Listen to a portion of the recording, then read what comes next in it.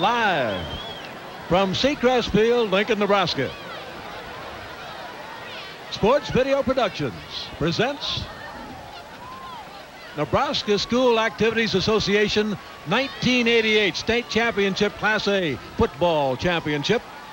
Omaha Creighton Prep, the Junior Jays, 9-2 on the year, versus the Knights of Lincoln Southeast, also 9-2 for the season. Brought to you by Occidental Nebraska, by Baker's Supermarkets, by Team Sports, by College Football Video Services, Blue Cross and Blue Shield, by Snapper, and by Landon's. Hi, everybody. Joe Patrick with Dan Livingston, and down on the sidelines, another guy that I know you're going to recognize because he spent some good days with the Cornhuskers and is now an expert sideline reporter. Adrian Fiala will be down there, and we'll be looking for sideline reports all through the night. What a night. The weatherman loves us, I think. We'll be back now to introduce the starting lineups in tonight's game after this moment out.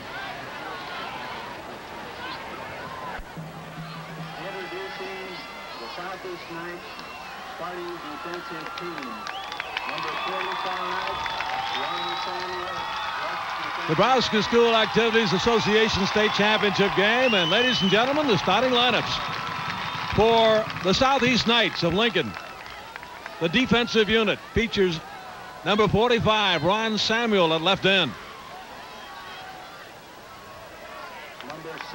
John Alberg, number 67, at the opposite end.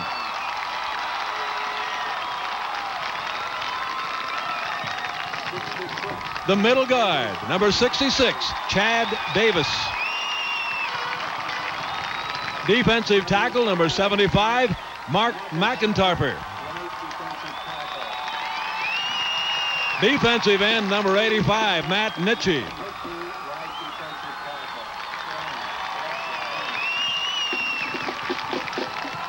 One of the linebacker spots, number 40, Neil Boker. And with him at the other linebacker, Kyle Emsick. Left quarterback for the Knights, number 17, Brad Blumenstock. Manning the right corner, number 1, Jeff Stick. The Knights monster back, Brian Bach. And at free safety for Lincoln Southeast, Eric Altgilbers.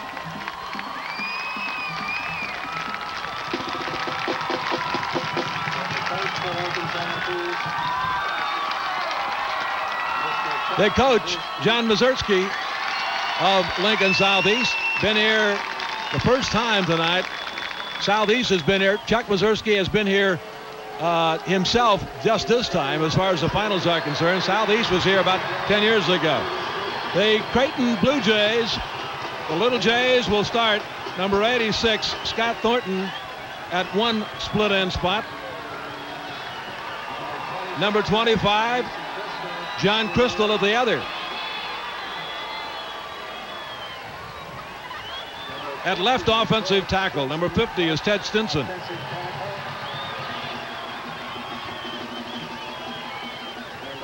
Left guard for the Little Jays, Pat Bomaka. At center for Creighton Prep, number 53, Shane Smith. Their offensive right guard, number 76, Dean Brown. Right offensive tackle, number 68, Sean Borges. At tight end, number 83, Dave Kripe. Starting quarterback for the Eastern Division champions, number 14, Jerry Durbin. At fullback for the Little Jays, John McCann.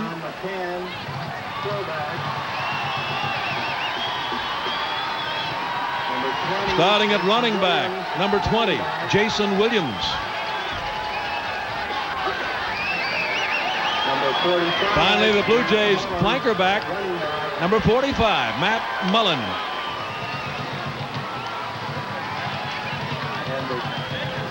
Coach of the Creighton Little Jays is Tom Jaworski, going for his 4th straight. On the sideline, we said earlier, a guy who I'm sure you recognize from his playing days or from his broadcasting days, either way. He's our Troy Donahue lookalike, Adrian Fiala. Adrian? Well, thank you very much, Joe. Thanks for the compliment. Troy Donahue, I guess that really dates me. Great night for football this evening right here. We've experienced a lot of poor weather here lately, a lot of cold and blustery weather, but it's really a great night to play, Joe.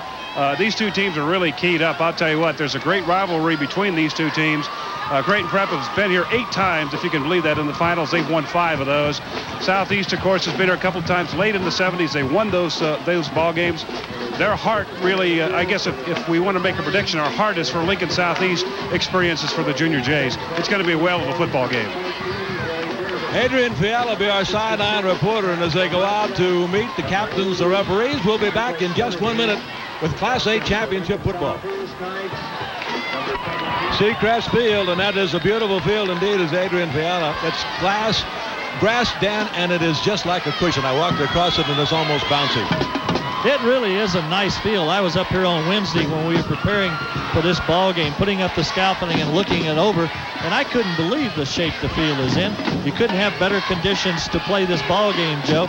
These ball teams are really not, they're kind of no-name ball teams. They're not outstanding ball players on either side, but they've done what they had to get done. Both teams are almost eliminated about halfway through the season. Now, after the first 2 ball games, Lincoln Southeast didn't have a win, but of course they had lost to Grand Island and to Central.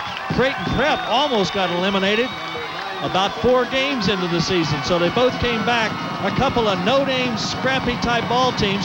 You would think it would be a tremendous defensive ball game, but oftentimes when that happens, Joe, the defense causes a lot of turnovers, which could make for a high-scoring ball game. So I can't wait to get it underway, Joe. Now, the players you met aren't going to be around for a while. As almost always happens, the flip of the coin was won by Southeast, and they elected to receive the football, so their offensive unit will be on. You're looking at Brian Rue, number 90, who will be doing the kicking for Creighton. Here he comes. We're going to play Class A championship ball. Big high kick, waiting for it.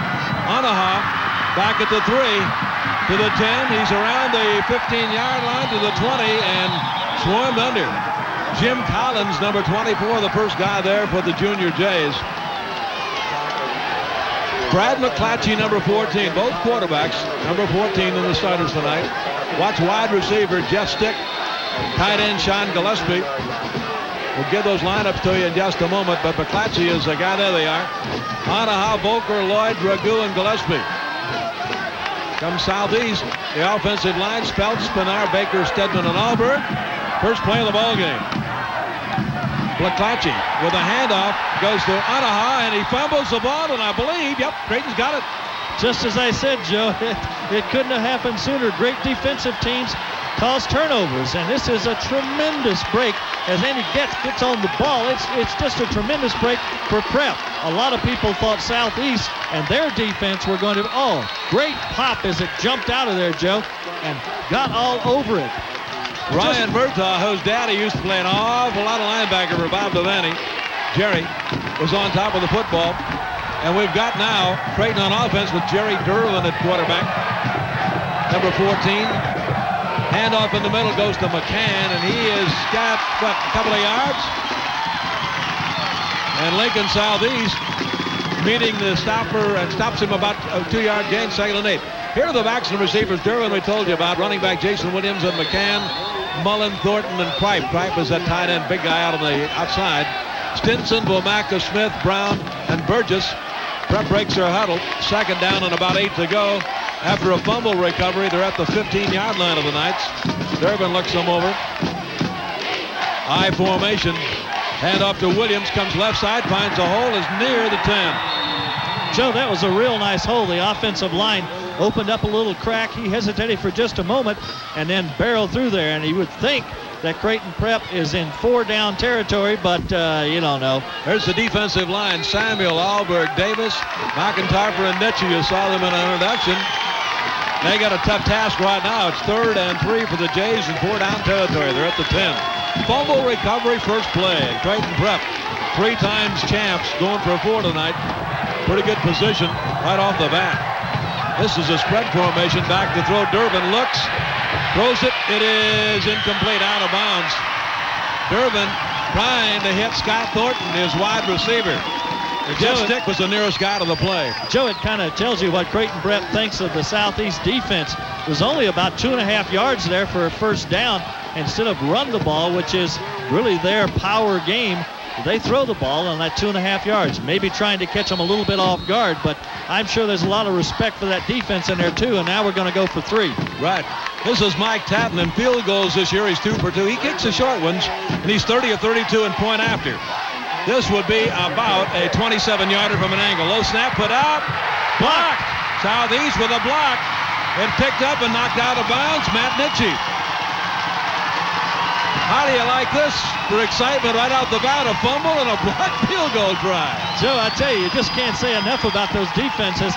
I'm not trying to be a real soothsayer here, but I did mention that off the top that the defenses were going to dominate this ball game.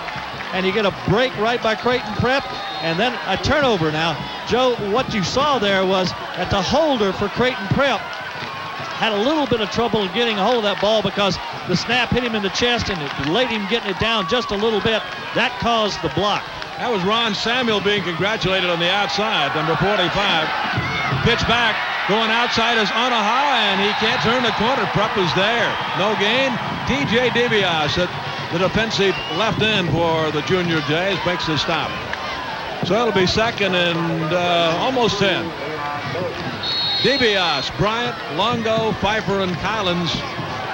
Murtaugh, Laffey, and Robinson at the linebacker spot for the Junior Jays. Larondo, Anderson, Leffler, and Bolton are the deep guys. Lincoln Southeast, 2nd down and almost a full 10 yards to go. Spread this time. Back to throw. Omaha being chased. He's back at the 5. Gets it away. It's way short.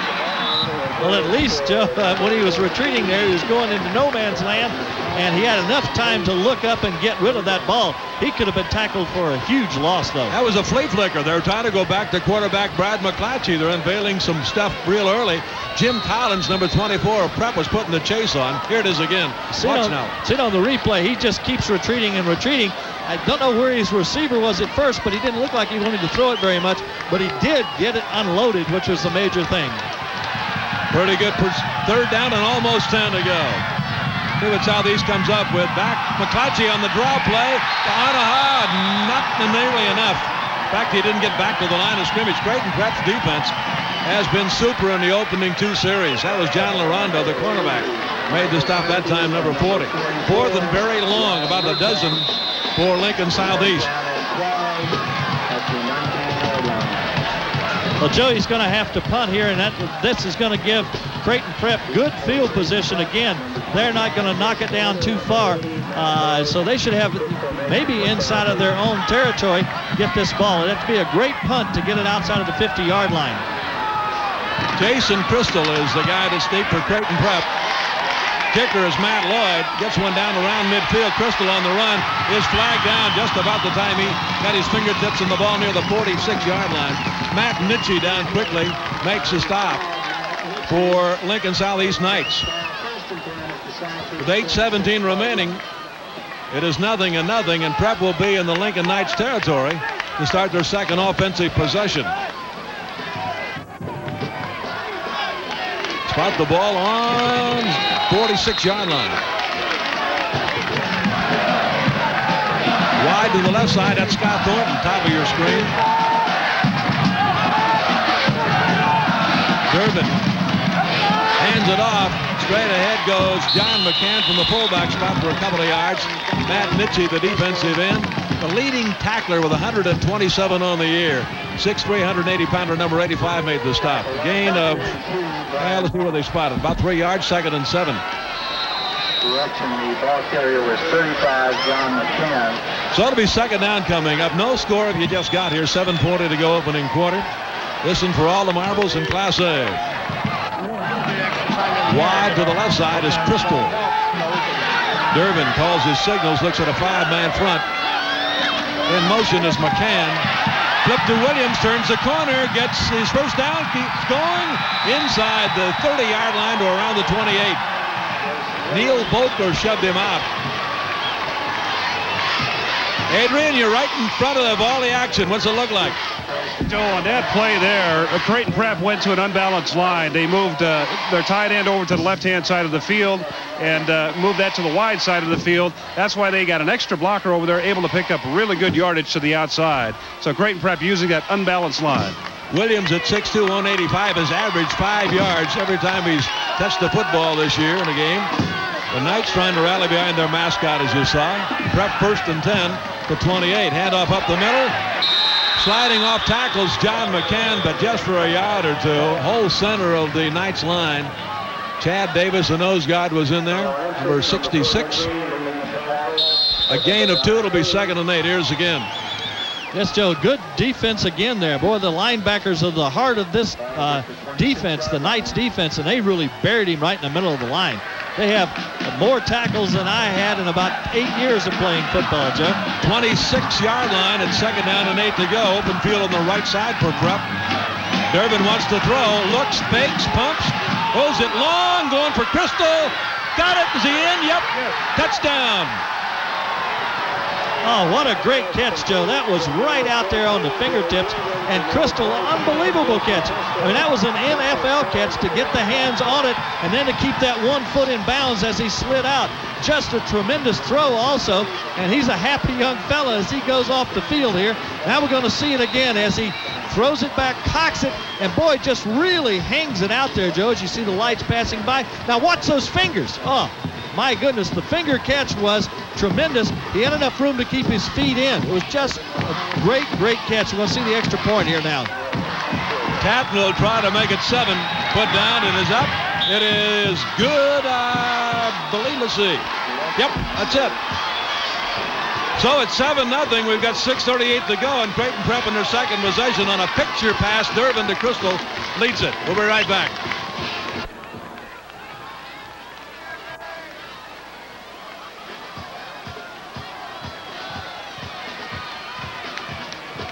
Prep leads at 7-0. Quickly to sideline reporter Adrian Fiala. Well, Joe, what happened on the play is Jason Crystal ran an up and in and then headed for that flag in the end zone. Probably as good a route as you're going to see in high school football. So excellent fingertip catch, as Dan pointed out. They're in the end zone, 1 foot in. Great play. There it is again. And I'll tell you, that pass, if it had been a few inches further, Crystal could not possibly have gotten his feet down. It would have been a few inches shorter. He couldn't have made connections. 46 yards, 4 plays. It took him 1:39. Durbin to Crystal, and it's 7-0 with Tatton's extra point. So Creighton Prep, they have won the last 3. The Knights have not been here since 1976 and 77 when they won it back-to-back. But in the series with Creighton Prep, they lead at 3 games to 1. Those other 2 ball games were not finals. Brian Rue will kick it off. We've got Stick Deep along with Omaha.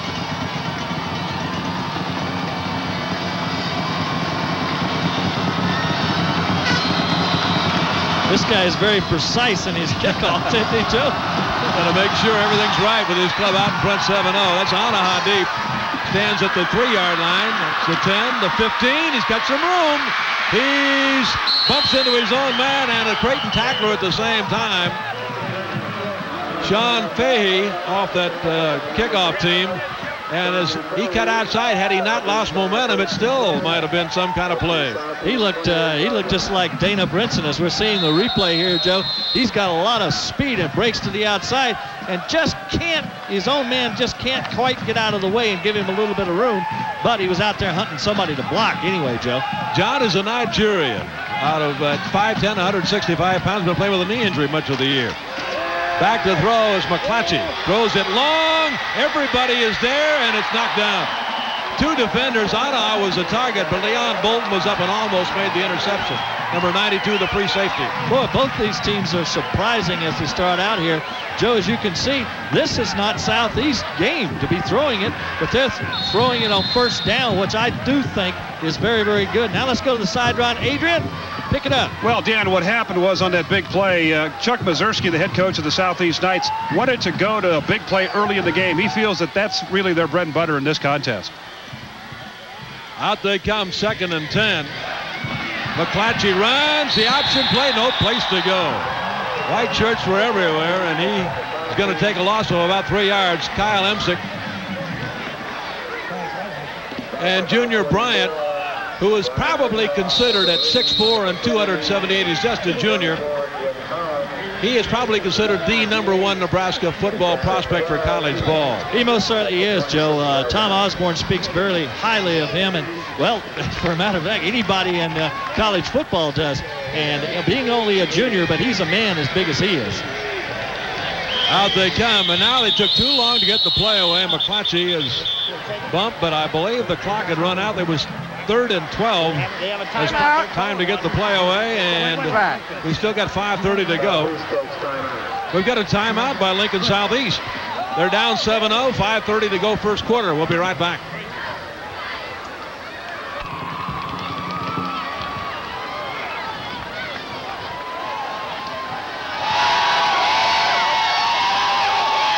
Halloween is past. That Father Time, I tell you, it doesn't seem to register with Creighton. They have won it 3 times in a row, going for 4, got a 7-0 lead, and the Knights trying to untrack their offense. Just been stagnant so far, fumbled on the first play. McClatchy on the run, throws a pass, it is complete. The Dragoo goes out of bounds, but he got the ball before he skidded out at around the 33, 34-yard line. Mike Lapp was the nearest guy to him. And, Joe, they're going to have to kick anyway because it was a great catch, pretty good throw here as he turns back to the outside, but he's going to be about 3 yards short of the first down, so they're going to have to kick it. That was a marvelous job of reversing his field. He was leaning the other way, and he had to dig hard just to make that diving catch. Jason Crystal is back at his own 30-yard line. Matt Lloyd will get the ball away from around his 22. A little bit of rush. Good kick. Crystal waits for it. Now he's going to fair catch it. Boy, back at the 27.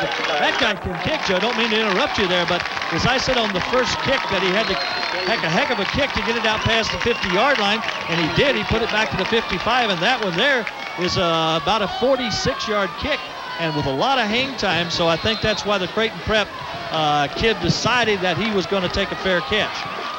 Wind not a big factor tonight. It's just more of a breeze, although they tell us there's some snow in the offing.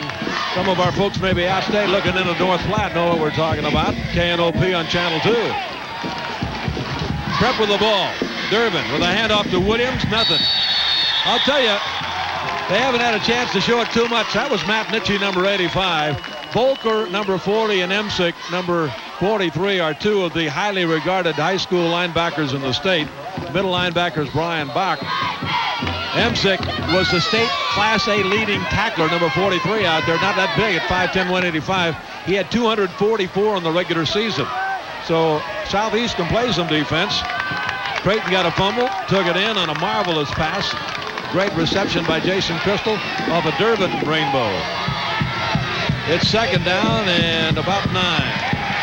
On the run, Durbin wants to throw, got his target, and is it a catch or not? No. He was juggling it as he went out of bounds. That was Scott Thornton, and he tried to put it away, but I think that you'll see that he did not have possession. The official right on top of the play says no. Here's a look at it again, Dan. I tell you, what a try here, though. It goes from one hand to the other, back to the other, and then almost pulls it in, but it pops out right at the end. Just because those shoulder pads are so hard up here, Joe, is why it popped out for the second time. Look at it now. He gets it almost put back away here, and then bangs it off the shoulder pad, and it pops out. That's why. Adrian, on the sideline, what are some of the defensive philosophies? I know you talked to both coaches as they come back to play-by-play here. 3rd and 12. Durbin wants to pick up a dozen. Looking over the middle, he's got Crystal now. He decides to run a fumble.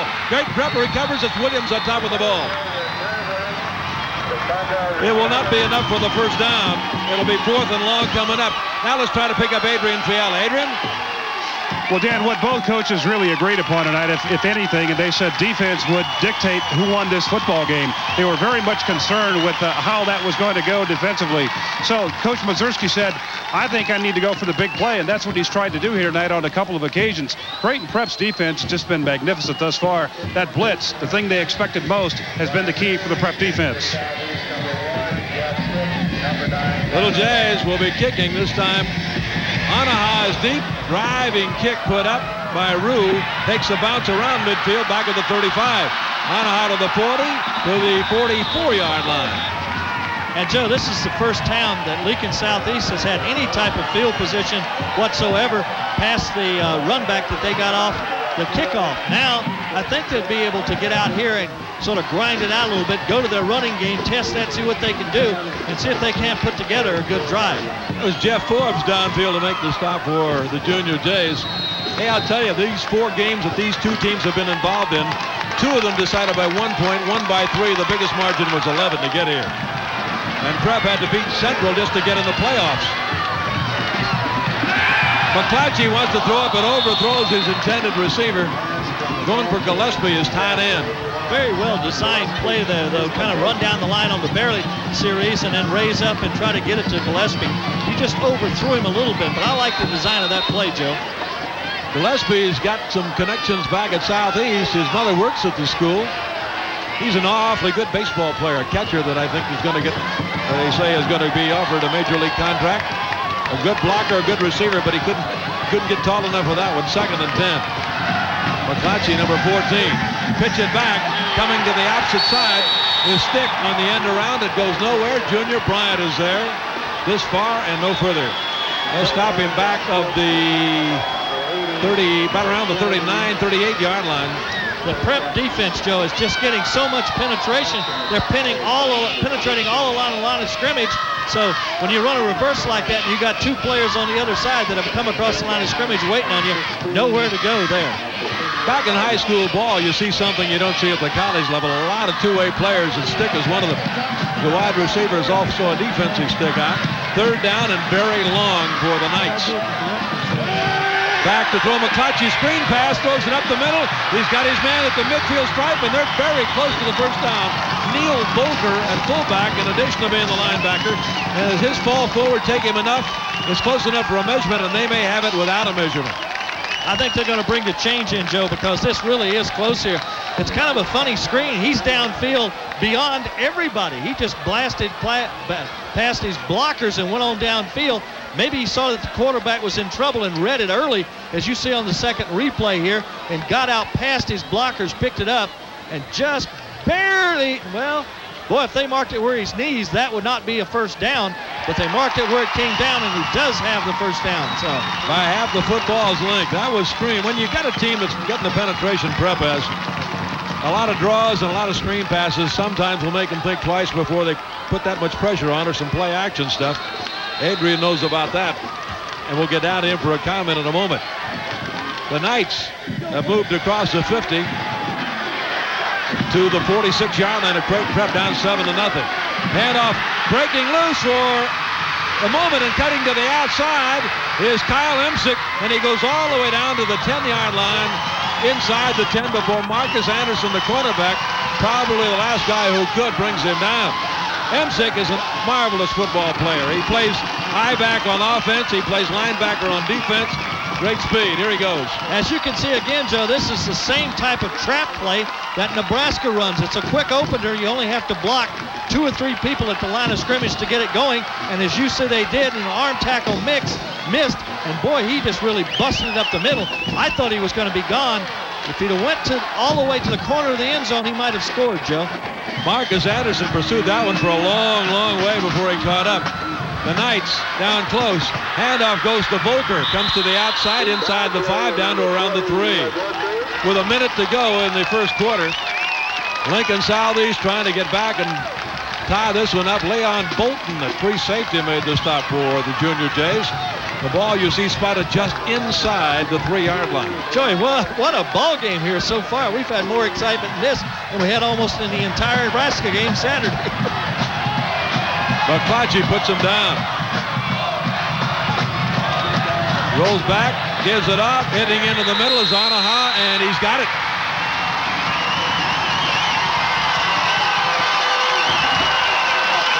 With 38 seconds to go, Lincoln Southeast on the scoreboard, 7-6. In what has been a very, very fun-filled, I don't think the coaches may look at it that way. Here's the play again, going over, and he just rolled over. It was Kyle Imsick, number 43, the same guy that set it up, got the touchdown. Volker will try to tie it up. It's down and it's up, and it is good. We got a tie ball game. 38 seconds left in the opening quarter. Prep 7, the Knight 7. We'll be right back.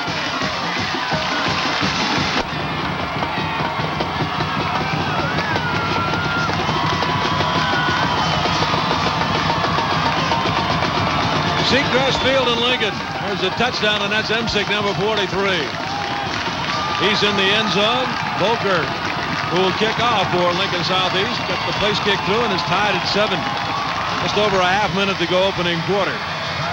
What a night. Can't believe it. Early November we would come up like this in the Midlands, but it's a beauty. Volker with a shorter kick this time, angling it over for a spot. Taken at the 20-yard line, back to the 25. Alan Robinson off the kickoff team just barely got to the 25. And the clock down to 32 seconds. Brad Blumenstock, number 17, at the bottom of the stack for the Knights.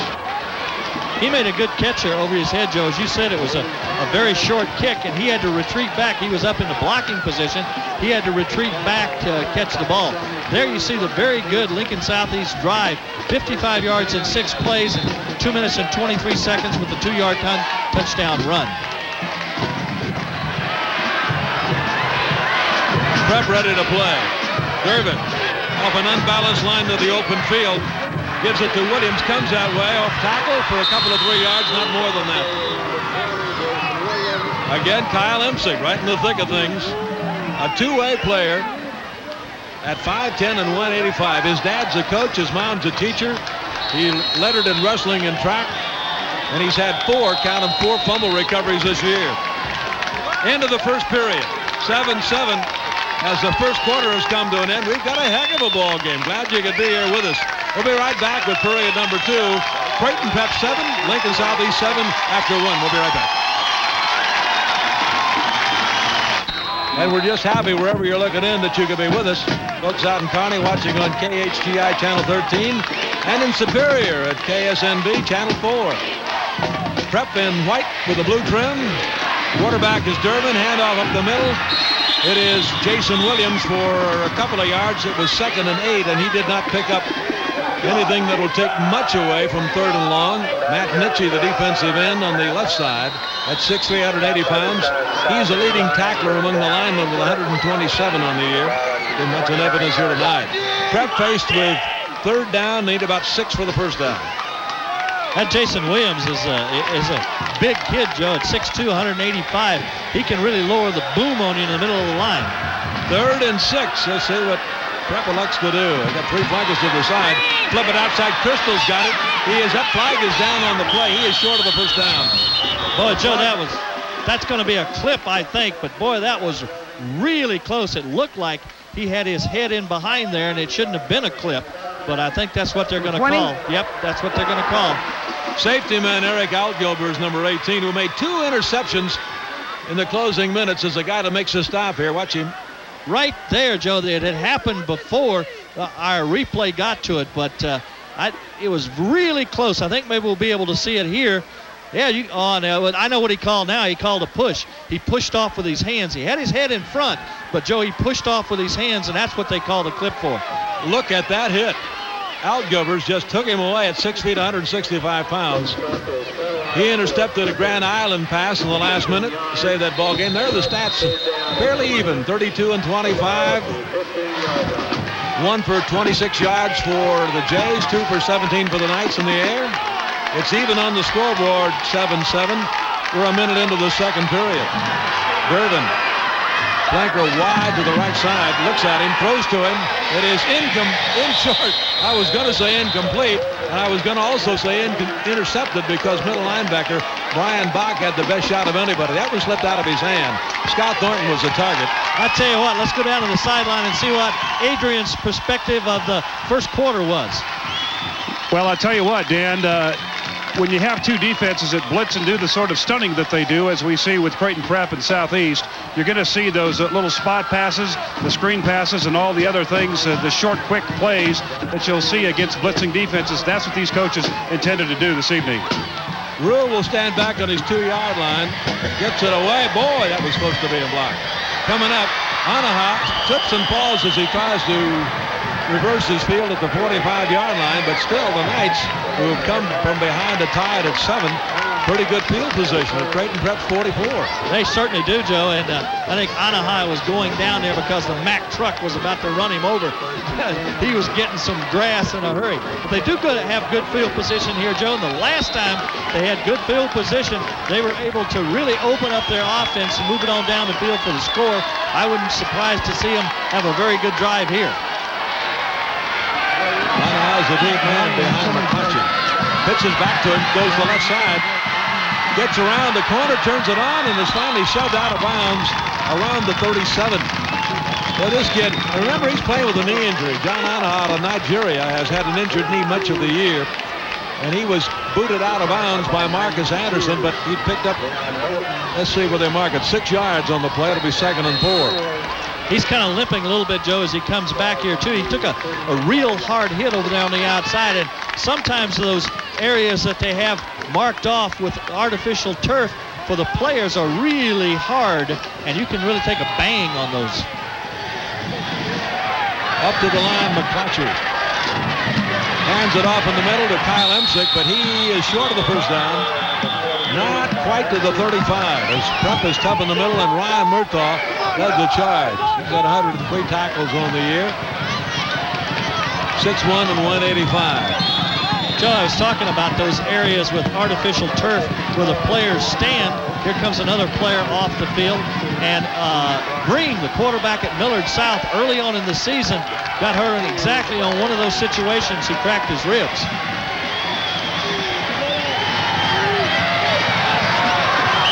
Prep charging offside. McClatchy had to been jumping his count, and Ray Longo, the nose tackle, number 54, tried to anticipate, and actually he tried to scramble back, but he'd made contact. That's one of those things that Nebraska faced on Saturday. Tom Osborne said that he thought it was because of a cadence count that they were varying, and I believe that exactly the same thing happened there. He was just varying his cadence. What you do there, Joe, is you go hut, hut, and you just stop that cadence, and the guys will come if they're reading the cadence, and that's exactly what he did to pull them off sides. Gives the Knights a first down. Moves the ball down to the 32-yard line, 1st and 10. McClatchy fakes, pumps once, throws it long. He's got stick. Touchdown.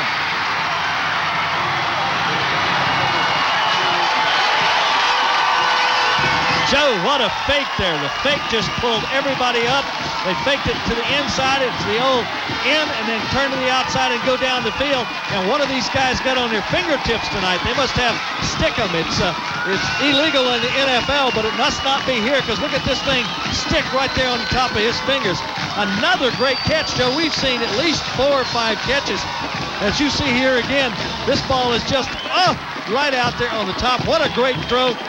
Just a tremendous play by a high school football team. You don't see that execution that many times.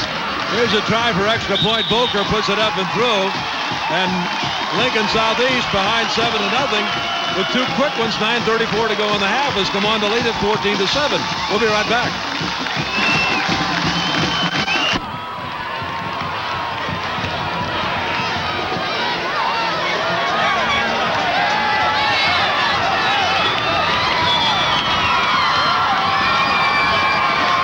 Adrian Fiala on the sidelines. Well, Joe, on that play, Jeff Stick, 6'2", 170 pounds, split in, really ran a great route. He ran an up and out route. In other words, he took his man to the inside of the field and really just faked him totally out of the play and then headed for the post on a zig pattern. So really, again, an excellent route and a good pass by McClatchy. Well, that's the second one for a touchdown. McClatchy with that pump fake really set him up. Retreating is Casey Belinsky into the end zone, and it's going to be a touchback. His momentum took him in. He did not go in under his own power to catch the ball, and that means it comes out to the 20. Had he gone in, he'd have had to come out. Yeah, Joe, he must have touched the ball down there as his hand went down. Of course, as long as you can put your hand down, you're all right. If your knee goes down, then you're down.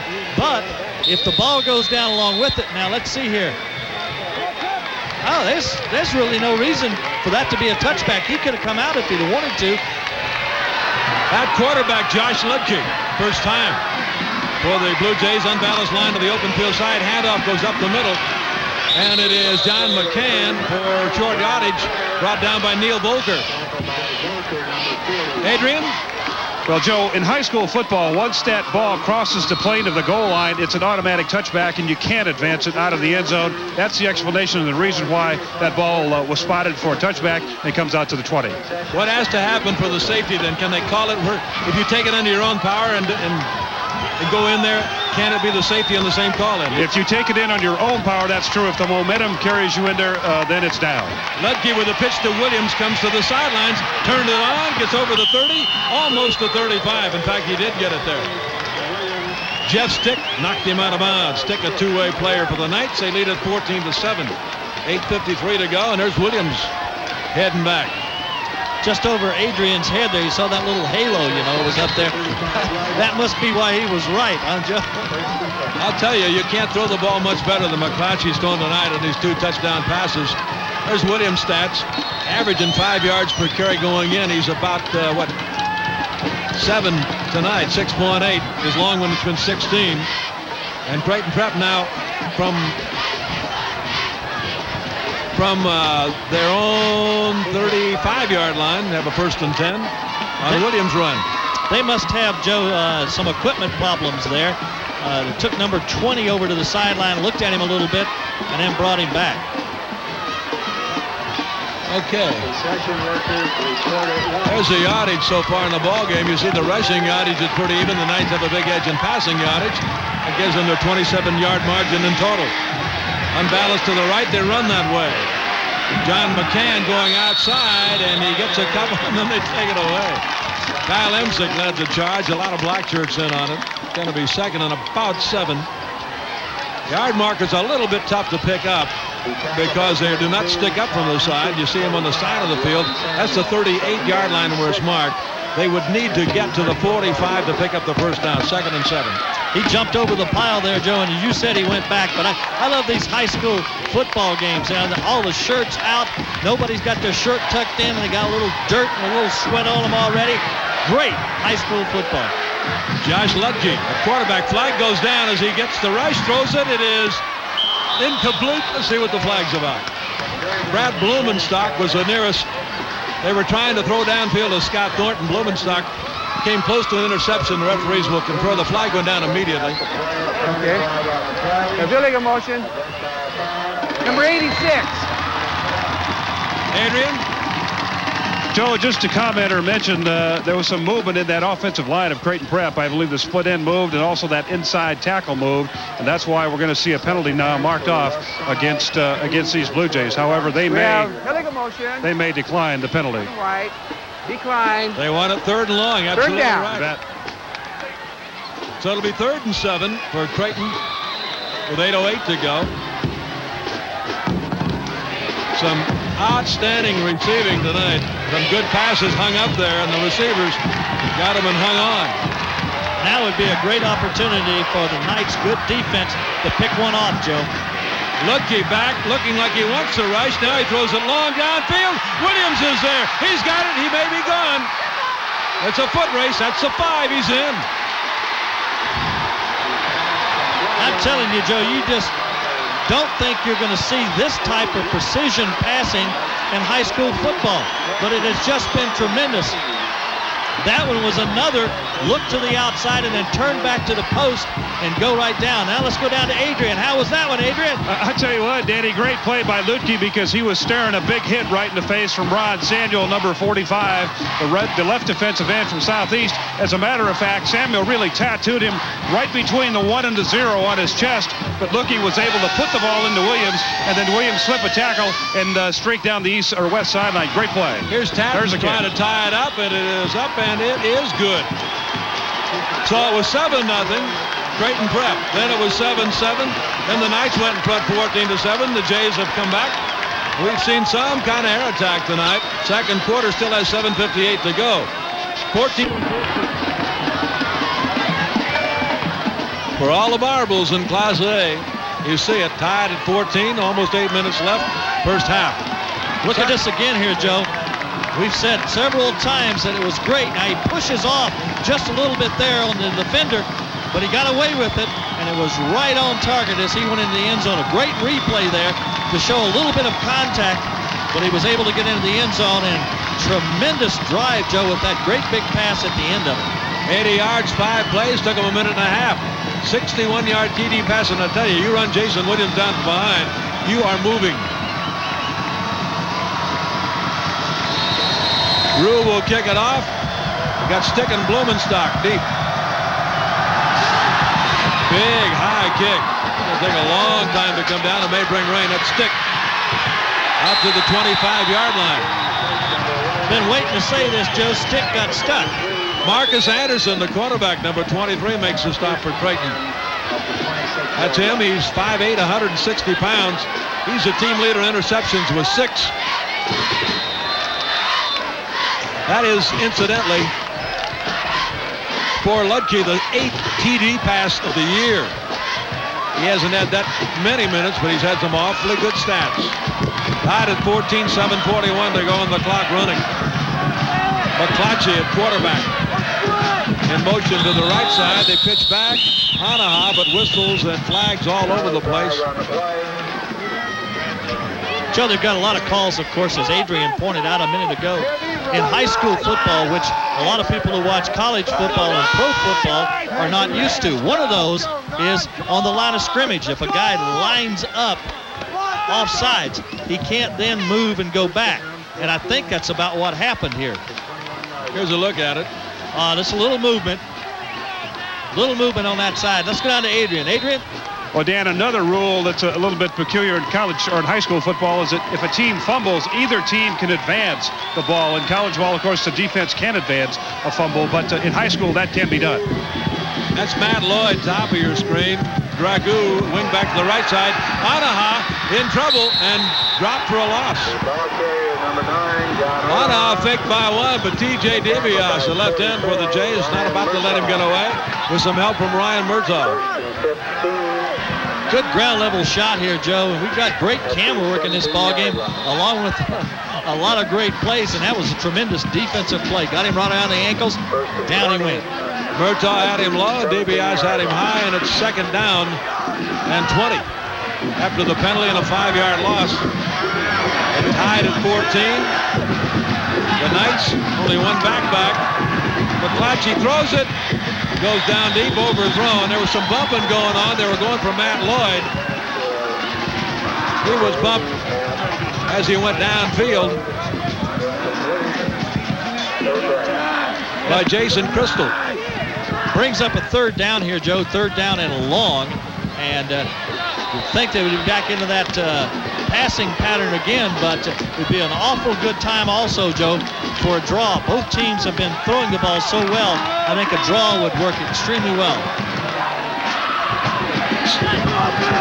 McClatchy will be looking, running for his life. Throws it long. Got somebody there, and the kick's a catch. That's Matt Lloyd, and Matt Lloyd, in a lot of traffic, just reached out and grabbed it. I'll tell you, the passing and the receiving have been fantastic tonight. Lloyd had to have total concentration to take that away from the defenders. Joe, what was marvelous about this is when the ball comes down, as you'll see, it comes down in a crowd.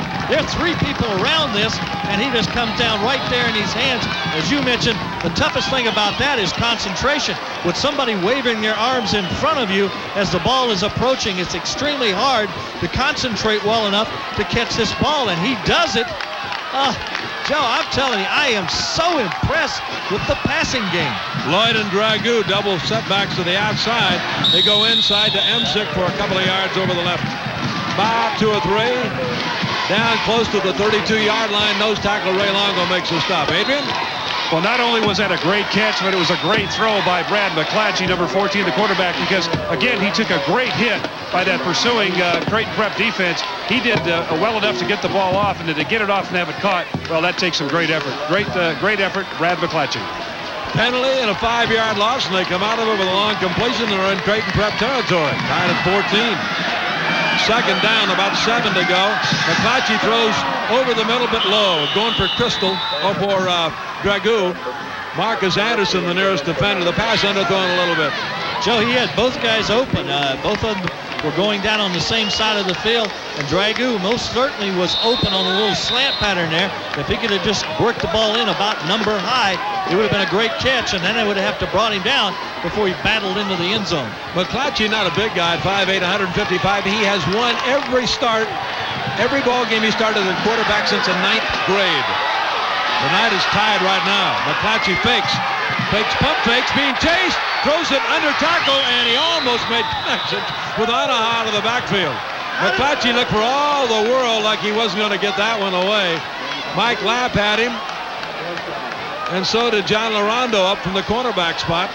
How does he do this, Joe? As you can see him retreating here off the replay, he's got people wrapped all over him. Again, the pump fake downfield. Now look, he's got guys all over him, and he still delivers the ball. This ball should have been caught also, and if it had been caught, as you can see, it was nothing but open field in front of him.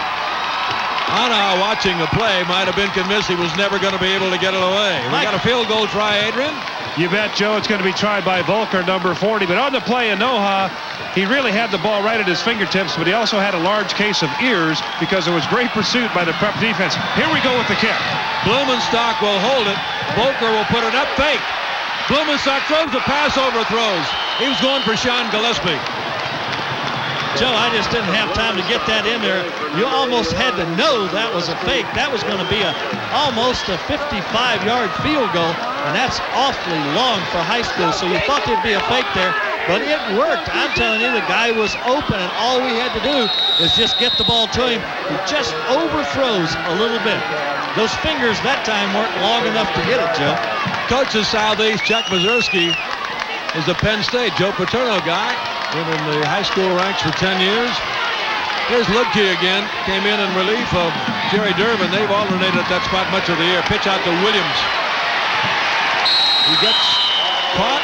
Makes a couple of yards by Kyle Emsick as he falls forward. Kyle got him. He fell forward to close to the 35-yard line. 2nd and 8. 5:01 to go. 14 and 14. Prep has led. They have trailed. It's tied. And we've had a heck of a ball game for the Class A championship on an absolutely, as I said before, unbelievable football night weather-wise in Lincoln. Second, let's call it 9. Ludke, long count, pitch back, they double reverse, it goes to Crystal, gets a lot of ground. Oh, my Flag goodness. goes down at 30 to 35 to 38-yard line. I would guess from where it went down, it's going to be a clip called. You can have that happen so often on a double reverse.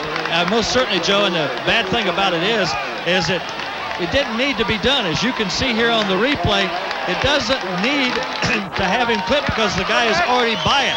So he goes ahead and makes it. Boy, again, that was close. All you're supposed to be able to do is just get the head on the inside of the ball, or the guy you're trying to hit. Didn't look a clip to me, but they sure called it. Eric Altgilber's made the stop, the safety man, but the flag had negated that play, and now the referees are going to step it off, and it's going to move it back to around the 25-yard line. 25. Forward flag is up around the 43. You got to have 18 yards, and here comes the step off. It's going to be longer than that. A clip, it'll move it all the way back to, let's call it the 12. between the 12 and the 13. Joe, this is going to be second and a barnyard. 31 they'll call it on the scoreboard. 4.5 minutes to go.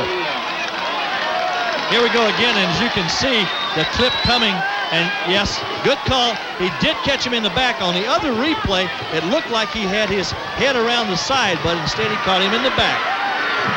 Scott Thornton goes wide to the right. Ludke calling the signals.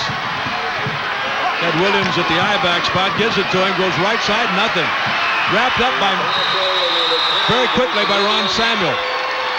Ron is the only sophomore starter. Number 45 is Uncle Tony, I bet you know. Defensive end coach for Nebraska Lincoln. And if they don't do something here, Joe, of course, picking up 31 yards is going to be a lot on third down.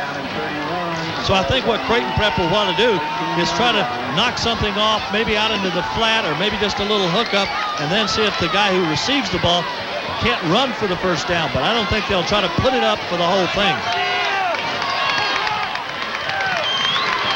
The Knights put 4 men up front.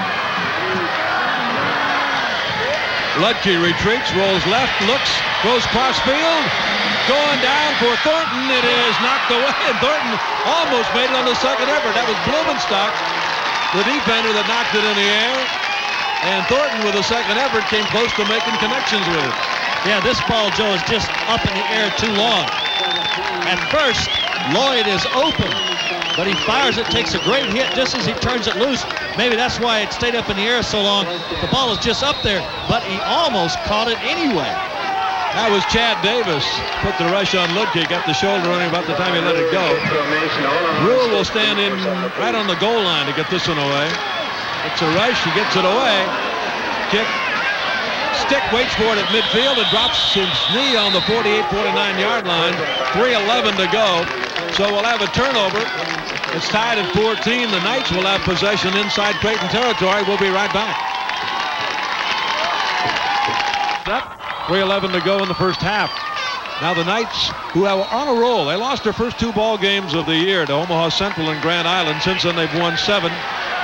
Then got a win over Central in the playoffs and 7-3 over Grand Island. That win over Central was 13-12. McClatchy throwing deep. Oh, he was gone if he could catch up with it. McClatchy. Leffler was trying to protect, but Bulling was a guy trying to catch up with the football. Steve Bulling is a 6'2", 200-pounder with 6 catches this year. He's a senior. A lot of tight ends that the Knights will use. Chuck Mazursky of Southeast coached football in Illinois for 7 years, at Plattsmouth for 3 years before coming here. McClatchy again, going to throw it deep, almost the same play. This time he makes connection, same guy Bulling, and he's gone. He come right back with it. My goodness, Joe. It's Gillespie, I beg your pardon, 81. Same position and almost the same play, but Gillespie had the ball laid up, got to it. That's his 9th catch and his 3rd TD of the year. You're exactly right, Joe. It was exactly the same play. They say, what the heck? It was open that time. We just overthrew it, and he really lays it out there. Now, he really floats that thing up. Defender has good position and tries to make it, knock it away, but he takes it on in for the touchdown, and now down to Adrian. Well, Dan, you would think that with 3:11 on the scoreboard to the half, the Southeast would want to run that time off. But again, in that big play philosophy that Chuck Mazursky talked about prior to this game getting underway, they're going for that big play. They're going to score. What a play. Volker will try to make it 21-14. And he does. So now the Jays will have almost 3 minutes to try to do something about it. They were ahead at one time 7-0. Now they trail 21-14. We'll be back with the final 3 minutes of the first half in just a moment.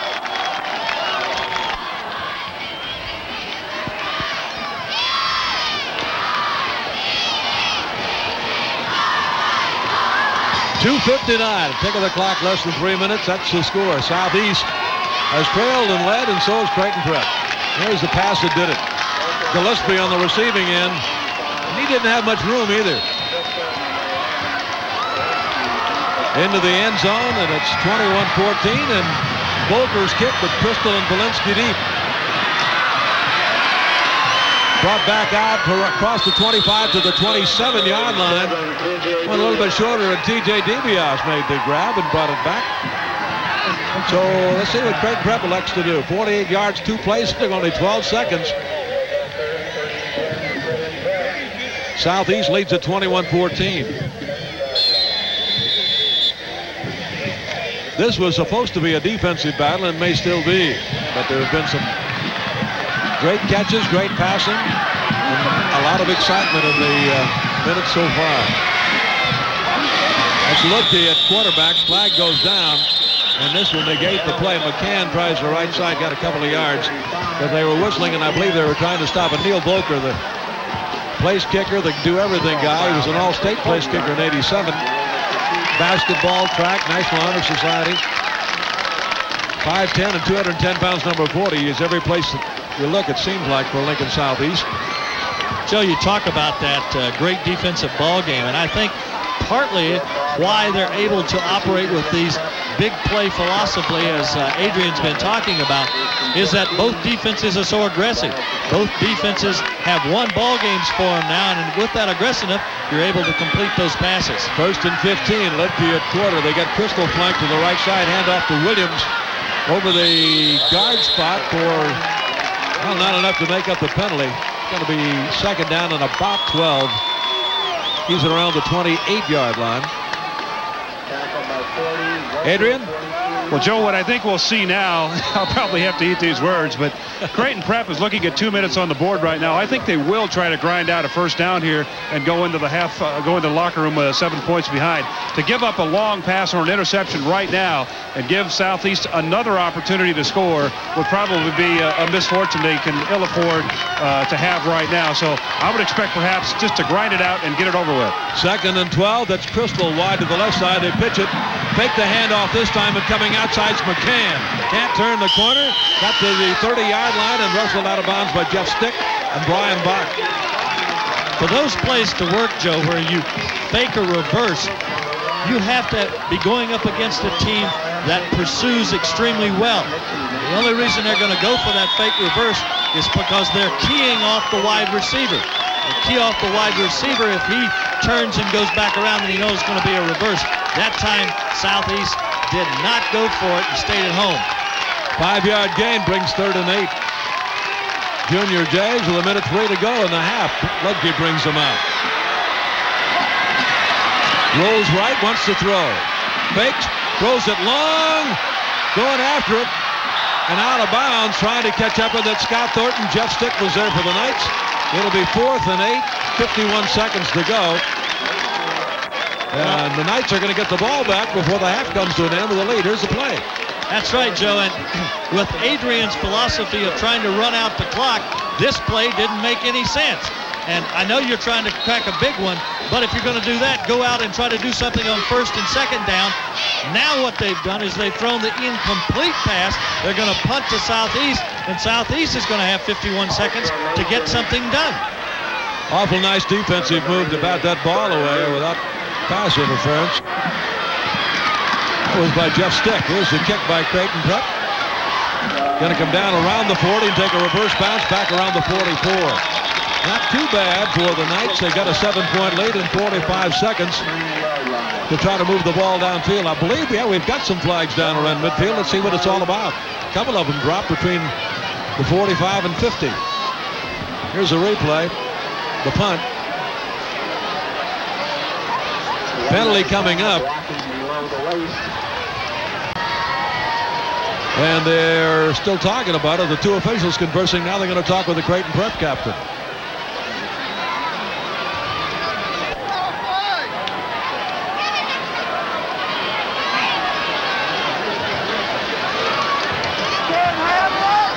A 15-yard penalty was assessed against the Knights. Does not give Creighton Prep the first down, so they'll go on defense. But it does move the ball back to Lincoln Southeast 29-yard line. With 3/4 of a minute left to go and a 7-point lead. To see what they elect to do. That was a big break, though, Joe, for Creighton Prep, because I think Southeast might have tried to get it in there. McClatchy's going to quarterback sneak it in and maybe let the clock run out. McClatchy just leans forward. He had Dragoose head out to the outside. Longo and Murtaugh. 2nd down. Good tackle as the ball goes forward about a yard. 30-yard line, 2nd and 9. We've got 28 seconds to go. And Livingston will have some special guests for you to meet at halftime, so stick around. Condi Sargent will be with us. We'll do a lot of talking, Joe, about the rest of the playoffs around the state. We'll have some highlights from the Lexington Imperial game, which was a heck of a ball game, Joe. Lexington won that ball game 26-23 in overtime. And we'll also look at another couple of Class B teams, which are Blair and Wahoo. Of course, Blair and Wahoo, when they both played, were undefeated. Blair won the ball game fairly easily and now is in the championship, and we'll have that at halftime, Joe. Also happy to have the folks in Hayes Center at KWNB, Channel 6 in Albion, Nebraska. KCAU, Channel 8. Looking in tonight. Prep is elected, I think, to use their timeouts to see if maybe they can stop this quarterback sneak into the line and perhaps find some way to get the ball back one more time before the half comes to an end. So the Knights will huddle back on their 20. Prep over the ball at the 30. It's 2nd down and 9 to go.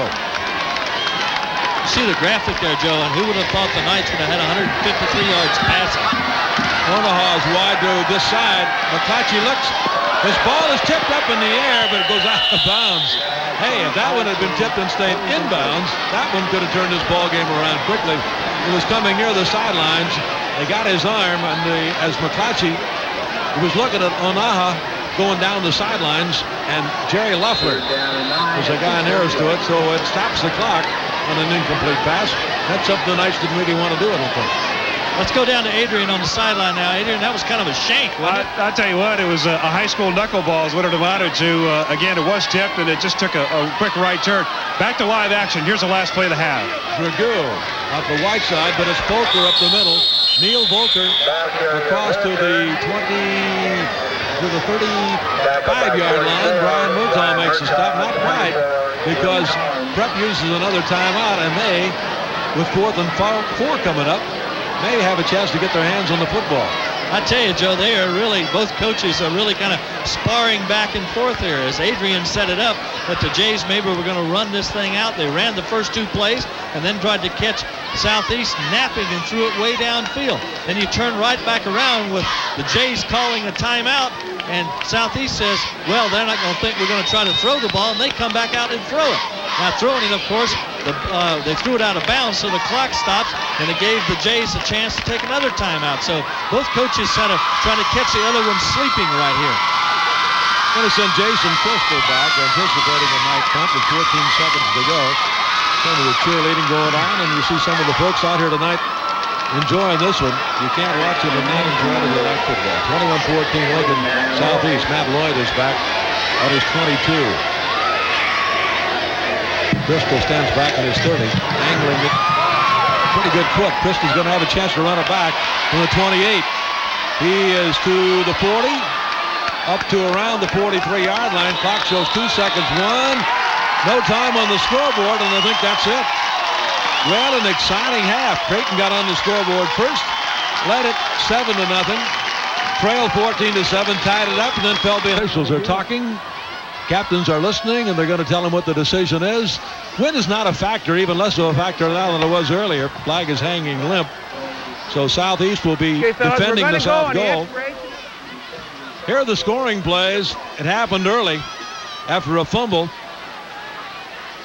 Watch this catch by Jason Crystal. Fingertips and finger toe, or his toes in bounds. 46 yards, 4 plays, 139, and Prep with the extra point led it 7-0, and that was very, very early in the ball game. Lincoln Southeast. That's Brad McClatchy with a handoff to a guy who just does it all the time. Emsick and Kyle rolling down the field, being chased. This is the one that set it up. 55 yards in 6 plays, 223. He took it in on a 2-yard run moments later. And we had a brand new ball game at 7-7.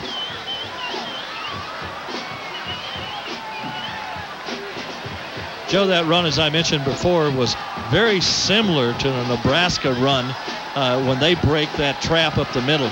You only have to have block a couple of guys, just a real crisp boom, boom, and you got her done. and right up the middle. That was 44 yards in only 3 plays, and it was 14-7 the Knights.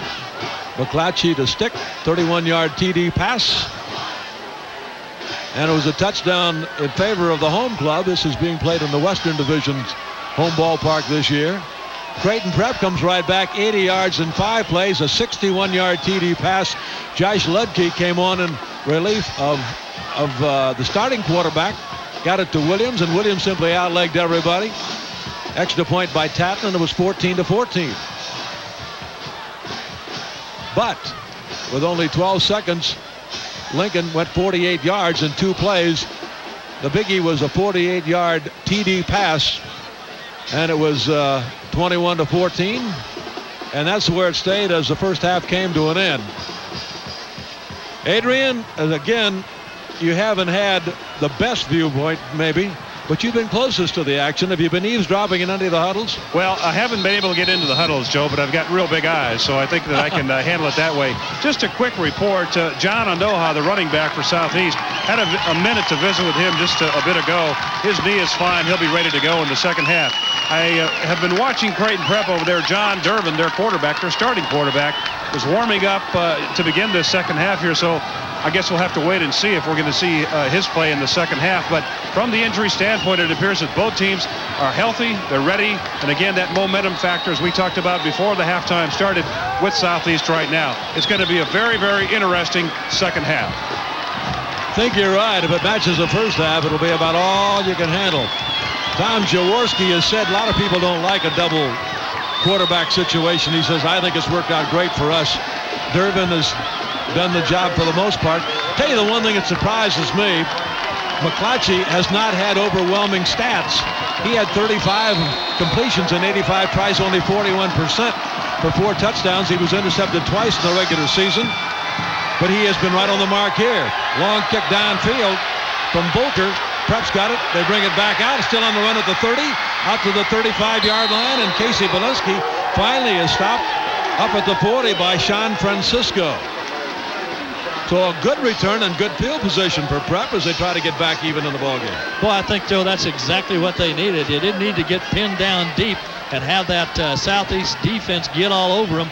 They needed to get out where they can open up their offense, and that's what they've done. It's going to be Jerry Durbin who started the ballgame at quarterback, starting the second half. Got Scott Thornton top of your screen flank to the outside. Durbin with a handoff goes to McCann, left side, about 2-3 yards. Joe, I would think that here in the second half, that what Creighton Prep's going to do is try to physical them a little bit. You know, show their strength, show their great running game, and see if they can't make this ball game a little bit shorter. With the great offensive plays and the wide open football that we've had so far, anybody can see that it is in Southeast favor to play that way. So what I think Creighton Prep is going to do is come back out here and try to grind it out. Really tough-nosed football style. Saw the numbers on McCann. He's had a less successful night than he had most of the year. Pretty well contained under 3 yards per try.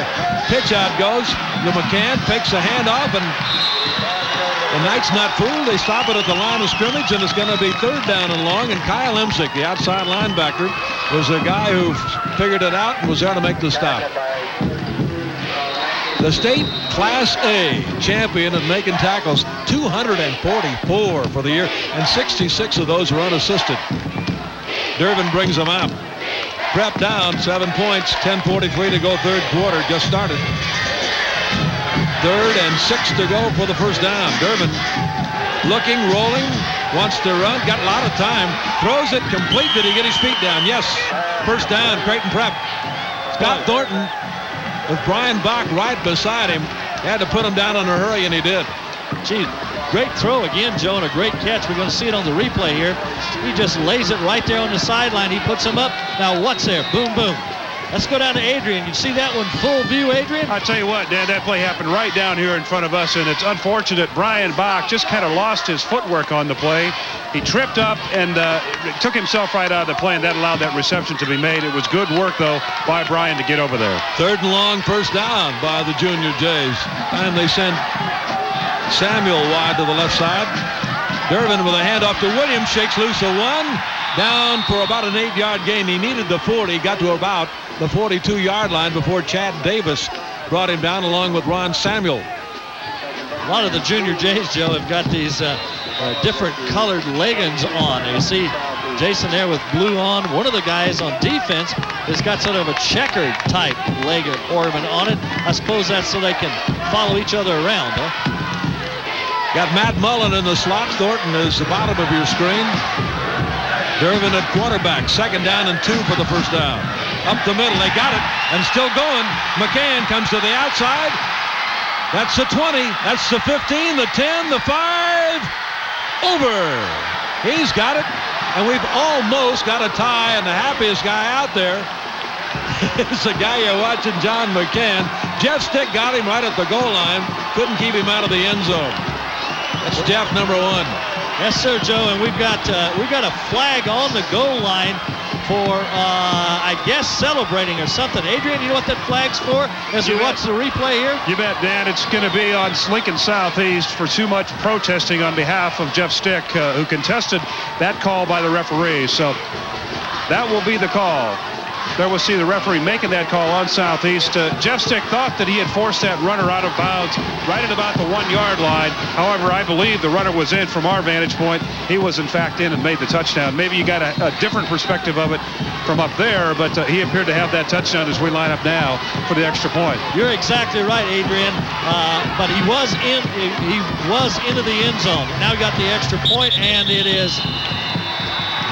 It's good, and we've got it tied for the 3rd time as Tatton is 3 for 3. And the scoreboard is 21-21. A funny thing a moment ago, talking about McCann's stats, he really picked them up in just 1 try. Here's where the protest came. Stick thought he had him. But I tell you, they were not about to keep McCann out of the end zone, and you see the marker there as he goes inside of it.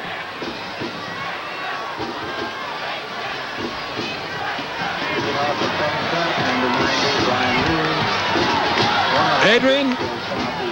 Joe, on the penalty, it was a dead ball foul. The 15-yard penalty will be assessed on the kickoff. As you can see now, I'm sure on your screen, that the Prep has moved the ball up 15 yards or teed it up 15 yards from the normal kicking spot. A very significant factor because most certainly that's going to put Lincoln Southeast either at its 20 or starting out somewhere inside that 20. Here we go. Omaha is back at the goal line. Big high kick's going to carry well into the end zone. He's going to let it go. So John Onaha was the nearest guy to it, but he just looked at it, watched it sail in. He's got a flag down, hold everything up near midfield. It could be that Prep was offside. And what would you be offsides there, Joe? But I think you could see what Southeast was protesting a little bit. That is the tackler. And just as they went across that goal line, the ball did pop out on that replay. And I know we're not supposed to do this, but let's direct from the truck, from up here to the truck. Maybe we can see that replay again, and you'll see the ball pop out here. They're going to kick it off again, and you're exactly right, Joe. If he had possession as he breaks the plane of the end zone. Watch McCann. He makes a great cut here. Blumenstock chasing him. Here it is. Just took his feet right out from under him and then aims for the end zone. That's Stick catching up. Now watch it come out here.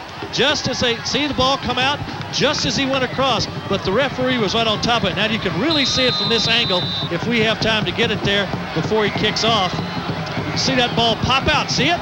But the key word is just as he went across. And exactly. Just as he went across, it automatically is 6. It's 21-21. And after the penalty, Prep will kick it again. Rue. And Omaha is going to be looking at it again, and they'll bring it out to the 20. And Southeast, who have trailed, led, tied, led, and now tied again, will have their first possession in this current drive. And this has been billed as a defensive battle, and this indeed the only really team stats they've got. They report from the state in defensive total yardage, but it was 6 shutouts this year. But Southeast going to have to put some more points on the scoreboard to break the tie. Joe, just as you said it, lead, tied, lead, tied, lead, tied. That makes up to an interesting ball game. McClatchy. He's got Dragoo wide to the right side. Handoff straight ahead for about 3 or 4 yards. Neil Volker from the fullback spot picks up a couple. Let's see what they mark it. Looks like it's going to be about the 22. It'll be 2nd and 8. I wonder if Lincoln Southeast won't try the same thing that I was talking about with Prep. Now, they most certainly have had the big plays as what have kept it in this ball game. but maybe a couple of first downs, or trying a couple of first downs at running the ball a little bit and shortening the ball game. McClatchy puts him down. 2nd down and about 8 yards to go. He's getting chased, throws it out, got a receiver there, but he can't catch up with him.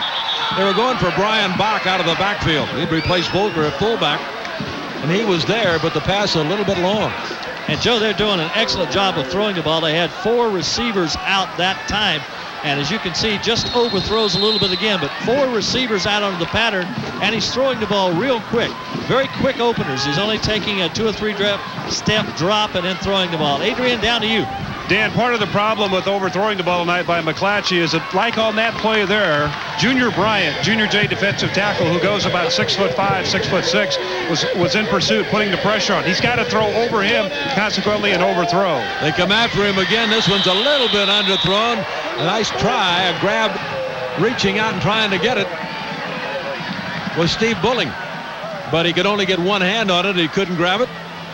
And now it's going to bring up 4th and very long in a punting situation for the Knights. So much for running the ball there, Joe. And he was open and just barely did get one hand on it. His feet kind of slid out from under him also. Crystal will be back at his 45-yard line, waiting for the punt from Volker, who'll stand on his 10 to get it away. Got some pressure, got it away. End over end. Crystal's going to let it bounce. Roughing the kicker. Flag is down. That's right where the kicker was. And now Southeast is on Crystal about the time he picks it up. But it's going to come back upfield, and a roughing the kicker penalty is about to come here, Joe. And this is a little bit different in high school football also. All you've got to do is bump into him. You don't have to really rough him. Now, as you can see here, the guy just barely touches him. I mean, that's not a lot of anything, but that's the rule in high school football. See it from a different angle here, too. It looked like maybe that got touched a little bit, but no, but he just bangs into him. Adrian, what did it look like down there with you? And I'll tell you, that was a good job as far as acting goes on behalf of that Southeast kicker, but he really didn't get quite a blow, but he got hit, and that's the key. You got to stay away from the kicker if you don't have a part of the ball. Secondly, that is an automatic first down, so Southeast will have control of the football now. 1st and 10 at, where are we at? At about the 30-yard line, so a very important play right now. Adrian, are we boring you that much up here? You're reading that newspaper down there on the sideline, huh? Well, you know, us old linebackers have to have a lot of help down here. It's an old cliche, but now that Lloyd got an Emmy coming because he took a couple of steps after he was hit before he finally sank to his knees. McClatchy gets away from one, but not the second one. First guy in, Jim Collins, was the guy that followed up. He was bothered, and then Collins in from the end spot at 6 foot and 170 pounds. Followed Ryan Fahey, the tackle inside. Here you see it again. And they're doing such a job on one guy in the middle, Bryant. It's letting everybody else come up there. And a little blitz from the outside there also, Joe. And they're going to come at him. They're going to make him have to throw that ball quick and up over those big players, as Adrian mentioned before. 2nd and 16, the ball at the 31-yard line of the Knights, in possession of Lincoln Southeast. McClatchy's throw is nearer the prep defenders, and his target was Matt Lloyd. Number 80 is right in. That time, Joe, I think there was a mistake between the guy running the pattern and the quarterback. He broke it off, and the quarterback threw long. They haven't had many of those types of mistakes in their throwing game so far, though. But I guarantee you that Creighton Prep is going to continue to come with this pressure. They're going to be all over him the rest of the ball game. And what he's going to have to do, he's going to have to hit some short ones right across the middle. Dragoo goes to the top along with Matt Lloyd. Double flanker off to the right side. McClatchy now with 3rd down and forever. Gets chased, throws it up the middle, screen pass complete to Volker. But he is short of the first down. Good gain, but they had too much to go. He gets to the 40. 8 yards short of the first down is 4th and 8. Ryan Murtaugh was a linebacker who dropped back, saw the screen pass coming, makes the stop. Just as I called it, Joe, they were going to screen up the middle, but the offensive linemen are going to have to brush these people just a little bit more, so it gives it more time to get the play set up, Joe. Pretty good play by Murtaugh. He ran right through a blocker to make the tackle that time, and it's 4th and 8. That'll be Lloyd again back. This time stands at about his 28 with Crystal, the deep man for Creighton Prep, around his 27. Big kick. Crystal waving fair catch, goes all the way back to the 16 to make it. Got a flag down, Joe, at the line of scrimmage. Somebody might have moved a little bit early there, so we might be kicking this over again. We'll see what the call is here from the referee. 5-yard penalty will not give Southeast a first down. So it should be against the Knights, or should be against Creighton Prep. It still won't give them a first down. Prep might want them to kick over, though, if it's against Southeast. Yeah, it's a legal procedure. Legal procedure against the Knights here. And go to Adrian on the sideline right quick. What is it, Adrian? Well, Dan, you were talking about the penalty. It is a procedure penalty against Lincoln Southeast. Somebody on the right side over there was moving, and consequently they'll have to kick it again and give the Junior Jays an opportunity to run that ball or return the ball. So, again, a procedure on the Knights. Jason Crystal, 5'11", 155 pounds, one of the more elusive and speedier backs that the Junior Jays have. Well, I'll tell you, they're going to be wiped out on an offensive line. From side to side, everybody's a senior, so Jaworski will have a rebuilding job at Prep next year. Lloyd is ready to kick, stands back at his 23. Another boomer, and Crystal may have a chance to run this one back. At his 23, to the 25, the 30, out of bounds at the 32.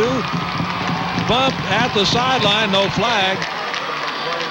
And Creighton Prep will take over with 6:57 to go. The score tied, third quarter. It's tied at 21-21. We'll be right back.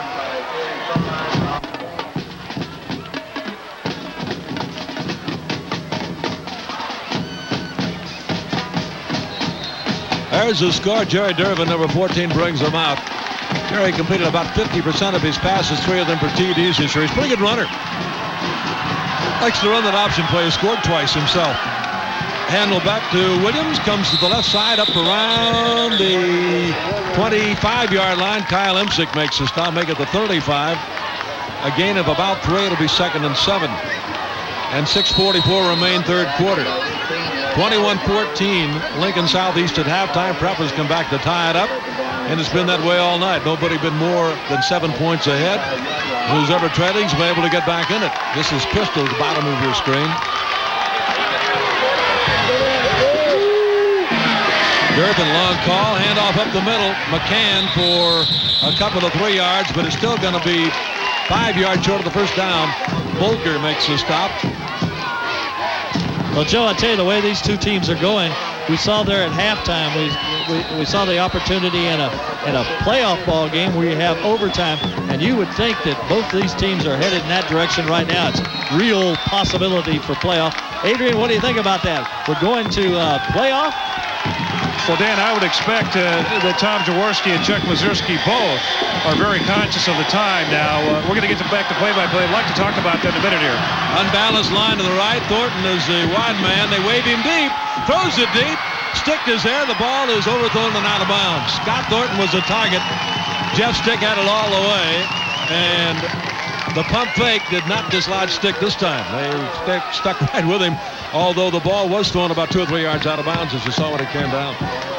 Adrian, that one was thrown right at you, but let's go back down there and pick that up again, where you're talking about time and the potential for an overtime sudden death type situation. Well, right. As was pointed out earlier in your interview with Condi Sargent, overtime has been a big factor now in deciding whether or not to go for 1 or 2 points. It's 21-21 now with 5 minutes left in the third quarter. Tom Jaworski very mindful. You could see by that game planner attack there in that last series, he's trying to take time off the clock. Here's the punt. Gets it away, and there's a beauty. And Omaha chases it all the way back. Comes back to the 10, the 15. Gets away from a couple, but not everybody. The 20-yard line is where they throw him down. Omaha went all the way back at his back upfield when he fielded it inside the 10. And it was Dean Brown off the kicking team that made the stop at the 20. Joe, I tell you, the lack of wind here, perhaps the ball game started, has really helped the punting. We've seen tremendous punting in this ball game. 2 times in a row, South and Southeast had to kick because of the penalty. Both of them were great big booming kicks, and that time kicked it 20 yards over the receiver. You see there, no wind at all. The flag's just limp. McClatchy has gone all the way for the Knights. Goes back to throw on the run. Throws it in his interference. It down, and Omaha was the target. Pass interference on Creighton Prep. Gotta be, Joe. Yeah, he really caught him a little bit early there. What he was doing was anticipating the throw a little bit and got in there soon and got him. Yes, we see it on the replay here, Joe. They pick it up. That's monster back Jerry Leffler, who was on top of it and anticipating a little bit. And Omaha is a kid from Nigeria with a knee injury who has not looked like anything but a speed merchant tonight, and very likely would have had Pass that without the interference. interference call. Creighton Prep. First down. Going to move it out to the 36-yard line with 5:07 to go third quarter. Got that NFL type production there with the mic on the official.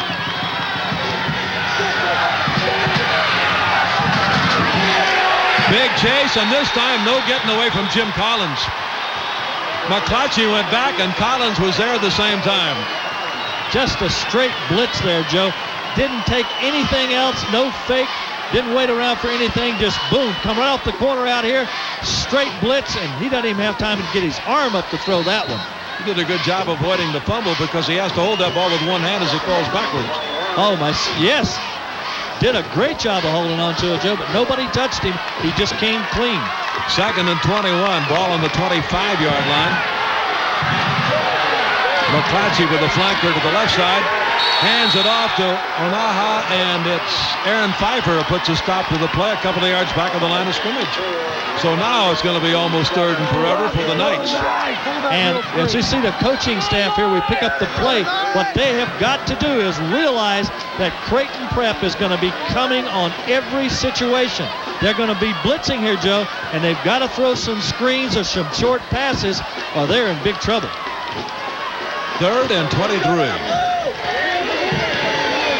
It's a 22-yard line as McClatchy looks them over, gives some ground, gets chased again. He's running for his life the last 3 plays, and that was Collins again. The target was Emsick, but it was nowhere near catchable. Nothing at all, Joe. They're coming that time from the other side of the field, and they either got to keep somebody in. They're putting 4 receivers out, which means they have very few people to block with, and they don't have a back in the backfield that's able to pick up that blitzing guy from either side. Collins just teeing off from that right side. Let me mention right guard Mike Mutter, who they could use tonight on the offensive line. He suffered a broken leg, and Southeast wanted to be sure that he did get his name down because he had a great season for them before the leg fracture. Kicking situation, Lloyd is back inside his 10. Pistol deep for Creighton Prep. Might have a chance to run this one back. Grabs it right on the 40. A 45, that's midfield. And into Southeast territory by a couple of yards. Cornell Muse shoves him out of bounds. And Prep will put the ball in play with 3:36 to go third quarter. Well, I hope you're not even thinking of leaving because it's been a type of ball game that, especially if you don't care either way, still one that's fun to watch, 21 and 21. Durbin at quarterback, handoff to Williams, left side. Good yardage up over midfield or around the 45 of Southeast, maybe the 44. A gain of 6, it'll be 2nd and 4, and Ryan Samuel, the only sophomore starter for the Knights, makes a stop. 5'8", 177 pounds. Joe, I want to say a little thank you right now to our stations along the network. We'll start with Omaha and KPTM 42. I hope everybody's enjoying it there in Omaha and Lincoln. They brought a lot of sports to us. Jason Crystal, bottom of your screen. Durbin hands it off to Williams or to McCann.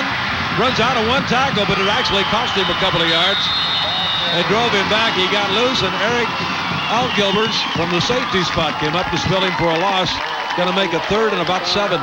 Joe, there's not many times when a runner can say that he had 8 tacklers go by him on a 2-yard run, but he did that time. 2:35 remained in the third quarter. Only scoring the period so far. Prep with a touchdown to tie it up. That's Matt Mullen, number 45, coming wide to this side. Durbin at quarterback. Mullen in motion. Goes back to throw. Here comes the blitz at Stick, and he's got him. A blitz of their own. Boy, I tell you, Joe, these teams have patterned each other so much as this ball game went along. First, the throwing game. Both of them connecting on good passing, and then when Creighton Prep starts blitzing, Southeast says, come right back with it, we're going to blitz too. That was Volker very gentlemanly helping Durbin to his feet. Yeah. Adrian, is it as rugged as down there as it seems I tell you up what, here? Joe, it's nothing but hammer and dog football the second half. And Jeff Stick saw that motion, the motion going away from him. He called off the signal in the secondary and took the blitz. He just called it on his own. Great play, and there's the kick. There's Brian Roos kick and Stick's spare catch at the 25-yard line. So Southeast has the ball back. It's an even ball game with 1:34 to go, third period. 21-21. These coaching staffs are really working this extremely hard, Joe. Both of them are fired up on their players, and you can see them exerting them on because they know one little extra bit of effort could mean the difference in this ball game, like another fingertip catch we've seen already, Joe. Wide to the far side is Dragoo. McClatchy puts now Volker in motion. Pitch goes back to Omaha. Turns the corner, but not very much, and the flag goes down. Might be a face mask. I think, Joe, it's going to be a holding. They could have called a holding in there early, and then it looked like a holding on the end over there, although you could be right. You look what the official says here. Monster back Jerry Loeffler makes the stop. Holding penalty is it against the Knights. 1:28 to go. The clock stopped. Stopped him at the line of scrimmage, but you don't often turn down a major penalty. There's a look at it again. As the flag goes flying, great still frame there. It must have been throwing that flag for that hold inside, and the official just took a little time in getting the flag out of his pocket, Joe, but that's where it was, way on the inside. Holding. Southeast. First down. Listen, if he's going to have that microphone, Joe, he's got to be a little more dramatic with these things, you know? We can't give him the microphone and just come up to the line of scrimmage and say, hold him. 1st and 20 for the Knights. Out they come. Volker and Emsmick are the backs. McClatchy with a man in motion gives it off. Emsmick hits the outside, and not for very much, couple of yards. Mike Lapp, linebacker on the left side. 58 seconds, less than a minute to go. Adrian, what do you think? Well, Joe, every time Southeast has run number 66, Chad Davis, in motion, it's almost that Chicago Bears refrigerator play. They run the guy in motion, that's Chad Davis, and then lead up in there with his block. And Chad Davis is 5'10" and 225 pounds, so he's a blocking desk up inside there, and the play really works rather effectively. Prep shut that one down. Two-way player. McClatchy gets some time this time, throws it out there. They can't catch up. Target was Sean Gillespie, who caught the touchdown pass. Lapp was there, and so was LaRondo. Creighton in close pursuit, but the ball overthrown. So McClatchy, who couldn't miss, he laid him on their fingertips early, has overthrown a couple and underthrown a couple, and it's still tied at 21. We're down to less than half a minute to go in this, the third period. Joe, it looks like one of those things early on in the ball game. He was just letting his ability do it. Now he's trying to measure it. He's almost like a pitcher in a ball game when they say he's struggling a little bit. He's trying to aim the ball, and he is really trying to lay it out there, but just throwing a little bit too heavy right now. That's Lloyd and Dragoo, bottom of your screen. Take the play action. He's open down the middle. Throws it way down. Everybody is there, but nobody is quite close enough. Lloyd was the target, but Prep had a couple of defenders back. The nearest mark is Anderson, number 23. But again, McClatchy with a lot of arm put it about 3 yards out of reach. And he was open early, Joe. As you said, Lloyd, when he first came about 15 yards downfield and broke open, if he'd have been able to get it to him then, it would have been a reception. But then he decided to loft it up, and there were a lot of people around the ball. I don't think anybody had a chance to complete that one. A kicking situation. Lloyd will drop back and stand near his 5-yard line with Jason Crystal 5 yards into his territory. Big high kick. Let's see if Crystal got a chance to handle it. Yeah, midfield. The 49 to the 48, a 1-yard run back. So again, Prep will take over in Lincoln Southeast territory, their 48-yard line. Demetrius Douse, the nose guard, was down to make the stop for the Knights. 10 seconds only remain in this, the third period. Defense is the call from the cheerleaders, and there's some of the Knights cheering section. Prep trying to get one more play off before the quarter ends. Durbin is in at quarterback. You'll have to hurry. Not enough time. It's all over. Clock ran out before Prep could get it going. So after 3 periods of play, as far as point difference is concerned, we're right back where we started. But it's been a heck of a ball game, and it's 21-21 Prep in Southeast. 4th and final quarter after this.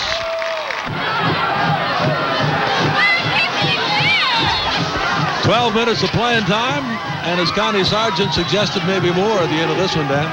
And that's true. There could be, Joe. Nice shots of the cheerleaders there. Cute little gals cheering their team on. Durbin brings Prep out. 48-yard line of the Knights. Pitch back to Williams. Looks like he wants to throw it. Puts on the brakes, throws it long downfield. A lot of people there. Almost intercepted. Dropped. They were going on a play with the I-back trying to throw, and he did not get a good pass off, and Stick was a guy from the right corner that almost made the interception. Williams kind of telegraphs it here when he doesn't really run hard.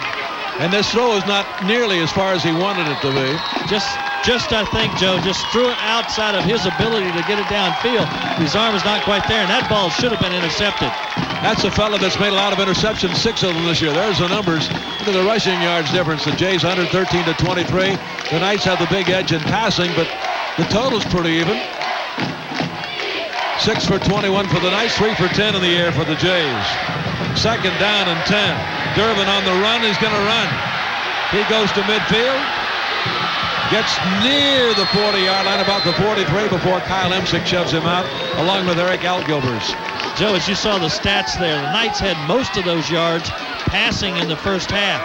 Unless they get that passing game going again, with Creighton Prep being able to build up the rushing yards, I would think it's going to be a little bit of trouble for Southeast. You know, Prep has won 5 titles in all in the 14 years at Class A Championship. Last 3 in a row, but they also got the top prize in 80 and 83. 6 out of 9, Joe. Durbin, hand off to Williams. He finds out that that Knight defense is all that's been advertised, and that first guy there was Chad Davis, who goes both ways, along with defensive tackle John Alberg. Davis, a big outdoorsman. He's 5'10", 220 pounds. Here it is again. Watch him make the play. And right, he bangs right in there, Joe, with that big body, but there's no place to go. He's got nowhere in here. Boy, he's met right on there by... Alberg is number 67 at 240 and 6'3". But it's 4th down, and Prep was going to put the ball up. Stick is a deep man back in his own 10. Rule will kick from just his side of the 40. Big high kick, fair catch waved, and they're going to let it go. Prep may down this one. Flag is thrown down, and it comes down at the 10-yard line. They threw it at the feet of Stick, Jeff Stick, and let's see what it's all about. The flag is about this, Joe. He called a fair catch, and then he blocked. That's what the flag's about. You can't do that. So I'm sure that's what it is. Prep downs the ball at the 3-yard line, and the officials confirm. He was hoping that would take a Southeast bounce into the end zone. He got it. That's the block by the fair catch. There's a fair catch. He waved it very, very well. Steps away, hoping that it's going to hit and go on in. Well, that's exactly the call, Joe. He did block, in fact, after he signaled fair catch.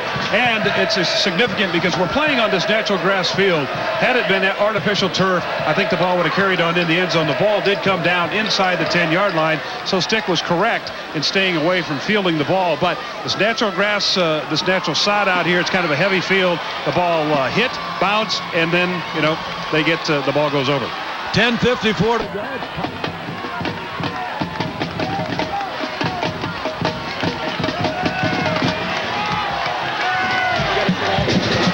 Creighton Prep 2nd and 9 at the 24-yard line of the Knights. We'll show you how they got there in just a moment. Durbin with a handoff to Williams, goes outside, can't get away from the pursuit. Shoved out of bounds for a couple of yards lost, and Jeff Stick shoves him out. The fair catch block was a 15-yard penalty. Creighton Prep elected to take the 15 yards, and that gave them a first down, and they keep possession. That's exactly right. Here on first down, they only picked up 2 yards, Joe. But a very, very big break in this ball game.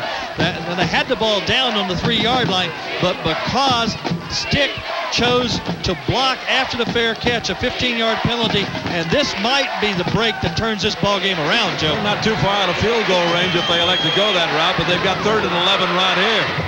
Durbin back looking for the screen pass, throws it over the middle, complete, and Lincoln Southeast recovers in time to hold it to a couple of yards gain. John Alberg along with Chad Davis, they grab John McCann. So it's going to be 4th down and about 9. And let's see if, look for number 90, Brian Rue to come on. He's 2 for 4 in field goals this year. Yeah, that guy in the middle there, Joe, the screen man really telegraphed that screen. He turned right around and was yelling for the ball. And, of course, you're doing that in the middle of the field. You're telling everybody else that the screen is going to be there. Ball will be put down at the 31-yard line. This will be a 41-yard attempt by Rue. It is up, has a distance. No good, off to the right side. Predominantly Lincoln Southeast crowd from Seacrest Field. Picks up on that one. We've got 9:08 to go, and we've still got a tie. 21-21, 4th quarter.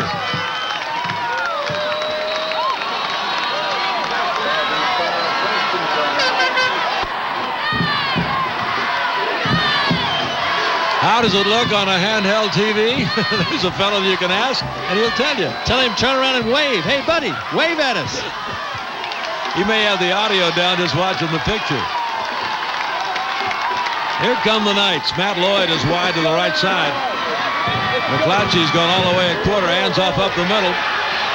Bolker for 2, maybe 3 yards up across the 20 to near the 25. Jerry Loeffler, Munsterback, makes the stop for the Little Jays. And the clock ticks away. It's down to 8:52 now. It's still tied 21-21. Only scoring in this half, a Prep touchdown in the 3rd quarter. They trailed at halftime 21-14. Now it's even. Again, Matt Lloyd comes to the outside along with Dean Dragoo, the wide receiver. Double flankers right side. McClatchy looks, goes over the middle, too short. Going for Gillespie, who caught a touchdown pass. This one he had to take on the short hop, but Leon Bolton was the nearest guy. Joe, he's just having no time whatsoever to throw the ball. I think what they should do, if they have it in their repertoire, is roll him out a little bit and maybe roll the pocket with him, because that straight drop back, the defensive linemen on Creighton Prep are so strong, they're just pouring right through. As you can see here, they're through there before he gets a chance to even fake the ball. Big 3rd down play, 3rd and 6 for the Knights at their own 24. McCloskey on a draw. Omaha gets away, and he's got the 1st down with something to spare. Leon Bolton, free safety, has to make the stop. Good call and good execution by the Knights. The draw play, and it worked perfectly. Extremely good call, Joe. We had called for that about 10 plays ago, and that was tremendous call and great execution. They didn't give that play away, made it look like a pass long enough until he was able to drop that ball off and then go upfield. If you can see here on the replay, and then of course he dodged a lot of tacklers right on. I was afraid here for a minute he wasn't going to pick the 1st down up as he was juking back and forth. Again, double flanker to the open field side. They fake it over the middle. McCloskey on the run, throws on the run. It is right at the sidelines. Gillespie was a target, incomplete, and Leon Bolton the nearest guy to it.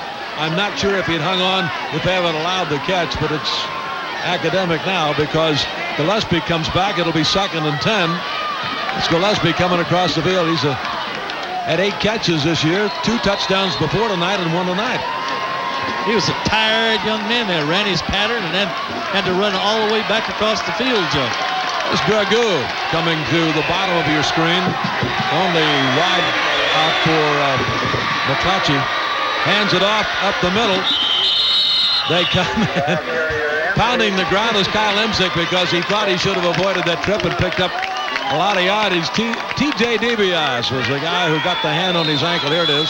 Boy, is this a high school football player or not? Look at him. Socks bagging down here. Pants too big for him. Shirt's out. He's got dirt all over him, but he wants to play football, Joe. And he goes both ways. Dragoo this time goes to the far side, the top of your screen. Here's Emsick's numbers. Long run of 37 yards, 7 carries. He crashes off the side. It's Emsick again, and he Very little of any yardage, and here comes the kicking routine, the kicking team on linebacker Mike Lapp, number 65 for the Jays at the bottom of the stack. Well, I tell you, tell our audience to hold on here with only 7 minutes left to go in this ball game. If these teams do this back and forth for the rest of this time, you're going to see an exciting playoff. It is something that you've never seen on television before, and you see this thing live. It is one of the most exciting things in athletics that I've seen. Lloyd will kick from his 26-yard line. He's got Crystal back at his own 20. High snap, but he's got it. Crystal may have a chance. Going to drop in front of him. Goes toward the sidelines. He's going to let it go. That's a pretty fair kick. That comes down at the 18-yard line, and that's where Prep will have it in a tie ball game with 6.5 minutes to go. We'll be right back with the final 6.5 after this.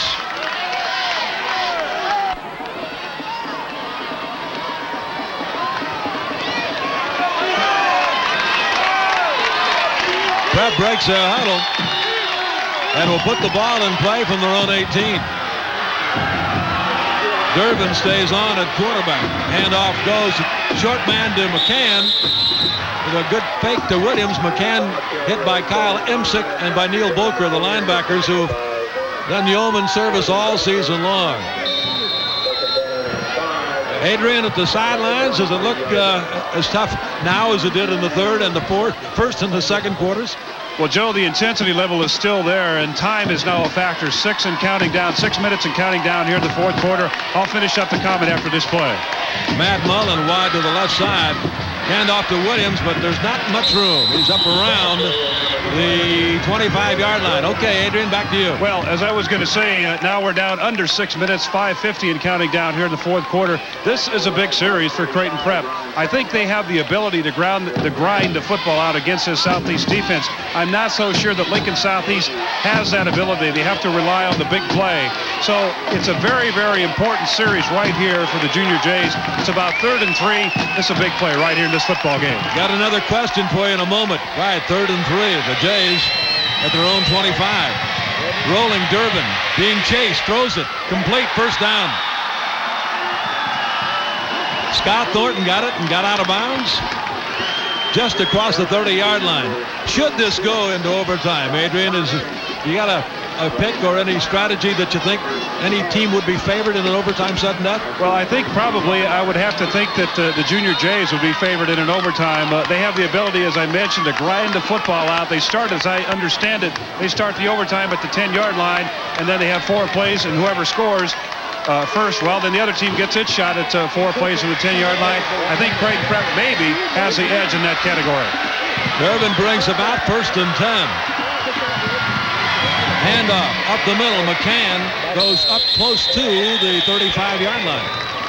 And of course, Adrian, I'm sure what Creighton Prep would want to do right now, as we've got 5 minutes left to go in the ball game, is control this ball all the way from now on and either get a chance at a field goal or go into overtime. Well, that's right, Dan, and that's the reason for the comment as far as controlling the ball and grinding it out right now. We're under 5 minutes now. I'm looking at the clock. It's 4:50 and counting. If they can control the ball, take it down the field, and score, all the pressure then is on Lincoln Southeast. 2nd and 6 for Prep at their own 35. Open field left side. They go that way. Williams comes up. He gets to the 40. Needed to get to about the 41, a little bit more. About 1.5 yards short as Ron Samuel is at the bottom of the stack. Tried to turn his end. 4:25 remain. Here it is. And as you tell, grinding it out. They pull in a couple of guys here. Got some good blocks at the line of scrimmage. With a lot of traffic. He picks his way pretty good. Lowers his head and picks up a couple of yards. But it's going to be tough for them to take this ball all the way down the field. Big 3rd down, Joe. Scott Thornton brings the play and then goes as a flanker to the right side. 5-man front by Southeast. Quarterback sneak. Did they get it? Williams thinks they did. Durbin goes into the middle.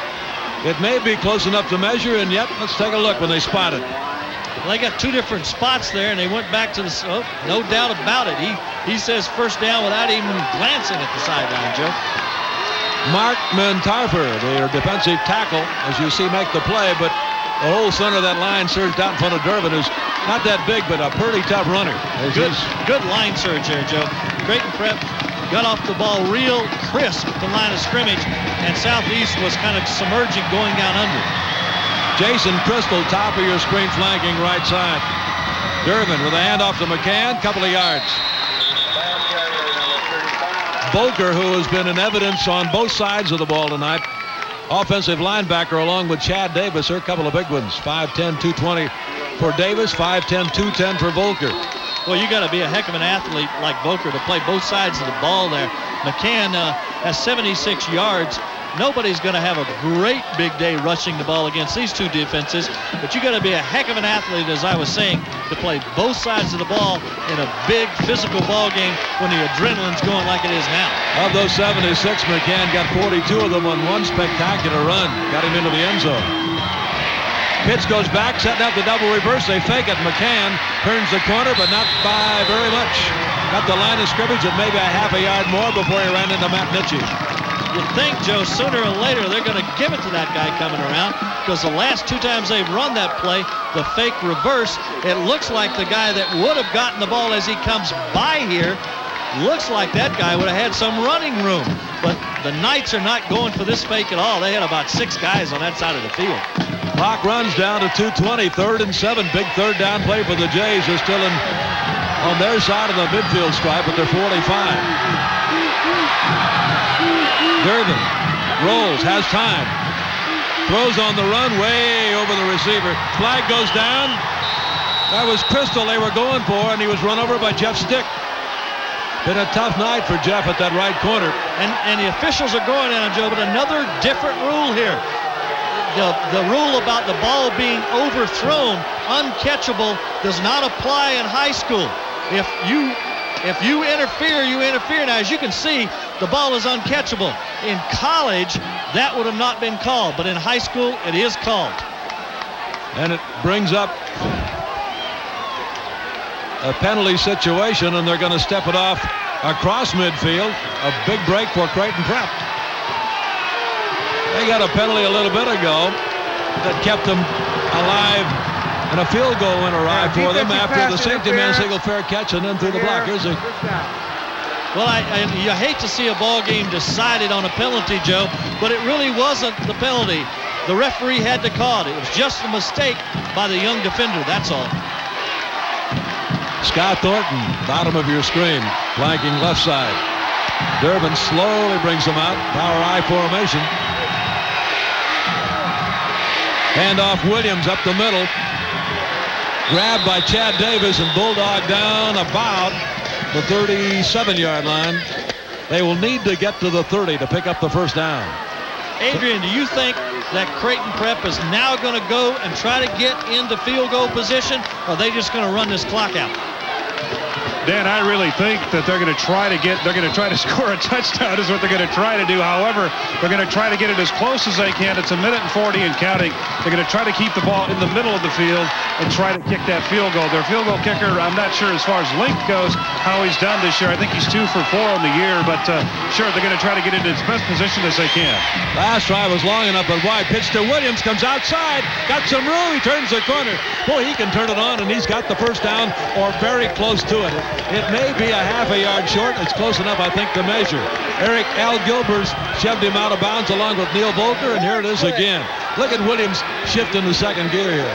Yes, as we watch him go on the outside. Adrian, the reason I asked you that question is because they were kind of pounding it up the middle, and I thought they might have to do something like this, going to the outside or the passing game, one or the other. Adrian? Well, Dan, they're going to try to keep the ball on the ground, and also it was very significant that Jason Williams was able to get out of bounds and stop that clock. Now, 1:21, we'll start it up right here. Durbin sets him down, gives it to McCann up the middle, fights off a tackle and goes near the 20. Volker makes the stop again, along with Brian Bach, the middle linebacker. A gain of 5, 2nd and 5, and the clock running now is down to 1 minute even. Tied at 21. The Jays, 3 times champions, wanting to make it 4. Durbin brings them out. 2nd and 5, the clock down to 50 seconds. Hands off to Williams again, goes left, doesn't get first down. Got maybe a yard, possibly 2. Across the 20 to around the 19, and the clock is down to 38 seconds. Make it 39 as Emsick makes the stop.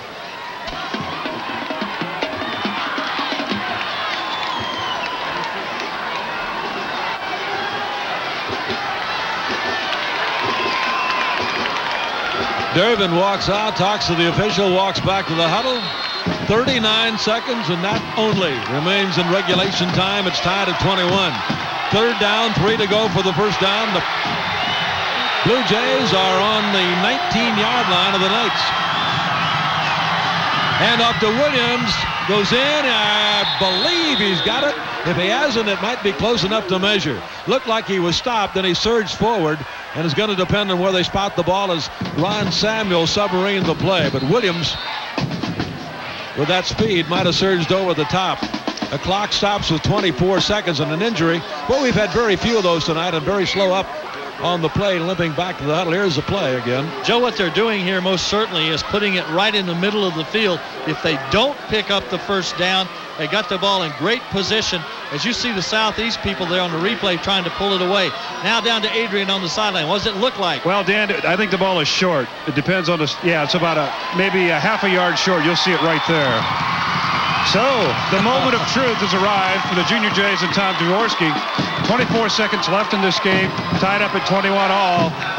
We shall see. Here comes Durbin onto the field now. So he's a gritty performer. He kind of epitomizes that John Madden style of football. Wouldn't you say, Dan? He really does. There's no doubt about it there. I think what he was asking if they could get the ball moved, and now they're going to let it run down. He went up to the official, told the official exactly what time they wanted to call their timeout at. Now he's going to call a timeout here at a predetermined time. I'm pretty sure it's going to be about 8 seconds. If I were them, call that timeout. 6 seconds. Creighton Prep was going to set it up for possibly a grand finale finish. 21-21. We'll find out about it after this.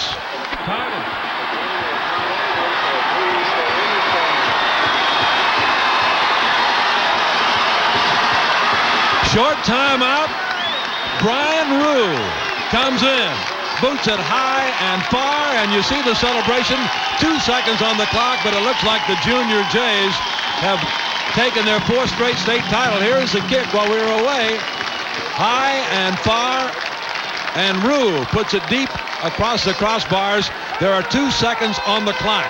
Creighton Prep 24, Lincoln Southeast 21, and you see the crestfallen Knights coming back to the sidelines wondering what in the world can you do in 2 seconds. It's going to have to be some kind of run back.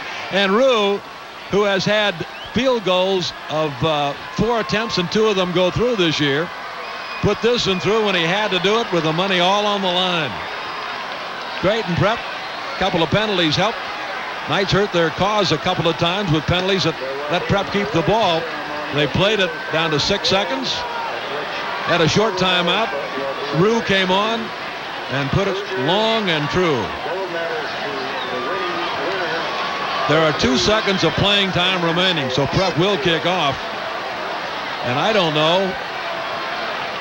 Just nothing to do there, Joe, at all. They'll kick off, but, you know, you would have to run it all the way back. I'm sure Creighton Prep is going to squib the kick.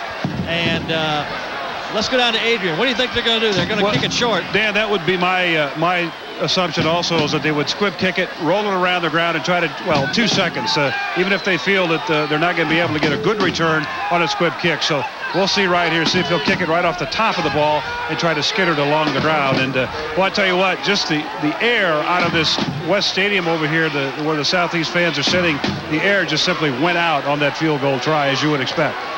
42-yard field goal. Puts Prep in front. They started off leading 7-0, trail at halftime by 21-14, but all the points in the second half have gone to the Junior Jays. The biggest 3 off the foot of Brian Rue. Now is going to kick it. Kicks it short. Next, pick it up. They lateral it back. Almost a rugby ball game. They're still running, but it's all over. Wrestled down as everybody touches the football. The clock goes out. Prep pours out of the opposite stands. And it's been a heck of a ball game, and Tom Jaworski and his Creighton Prep Little Jays for the 4th straight time.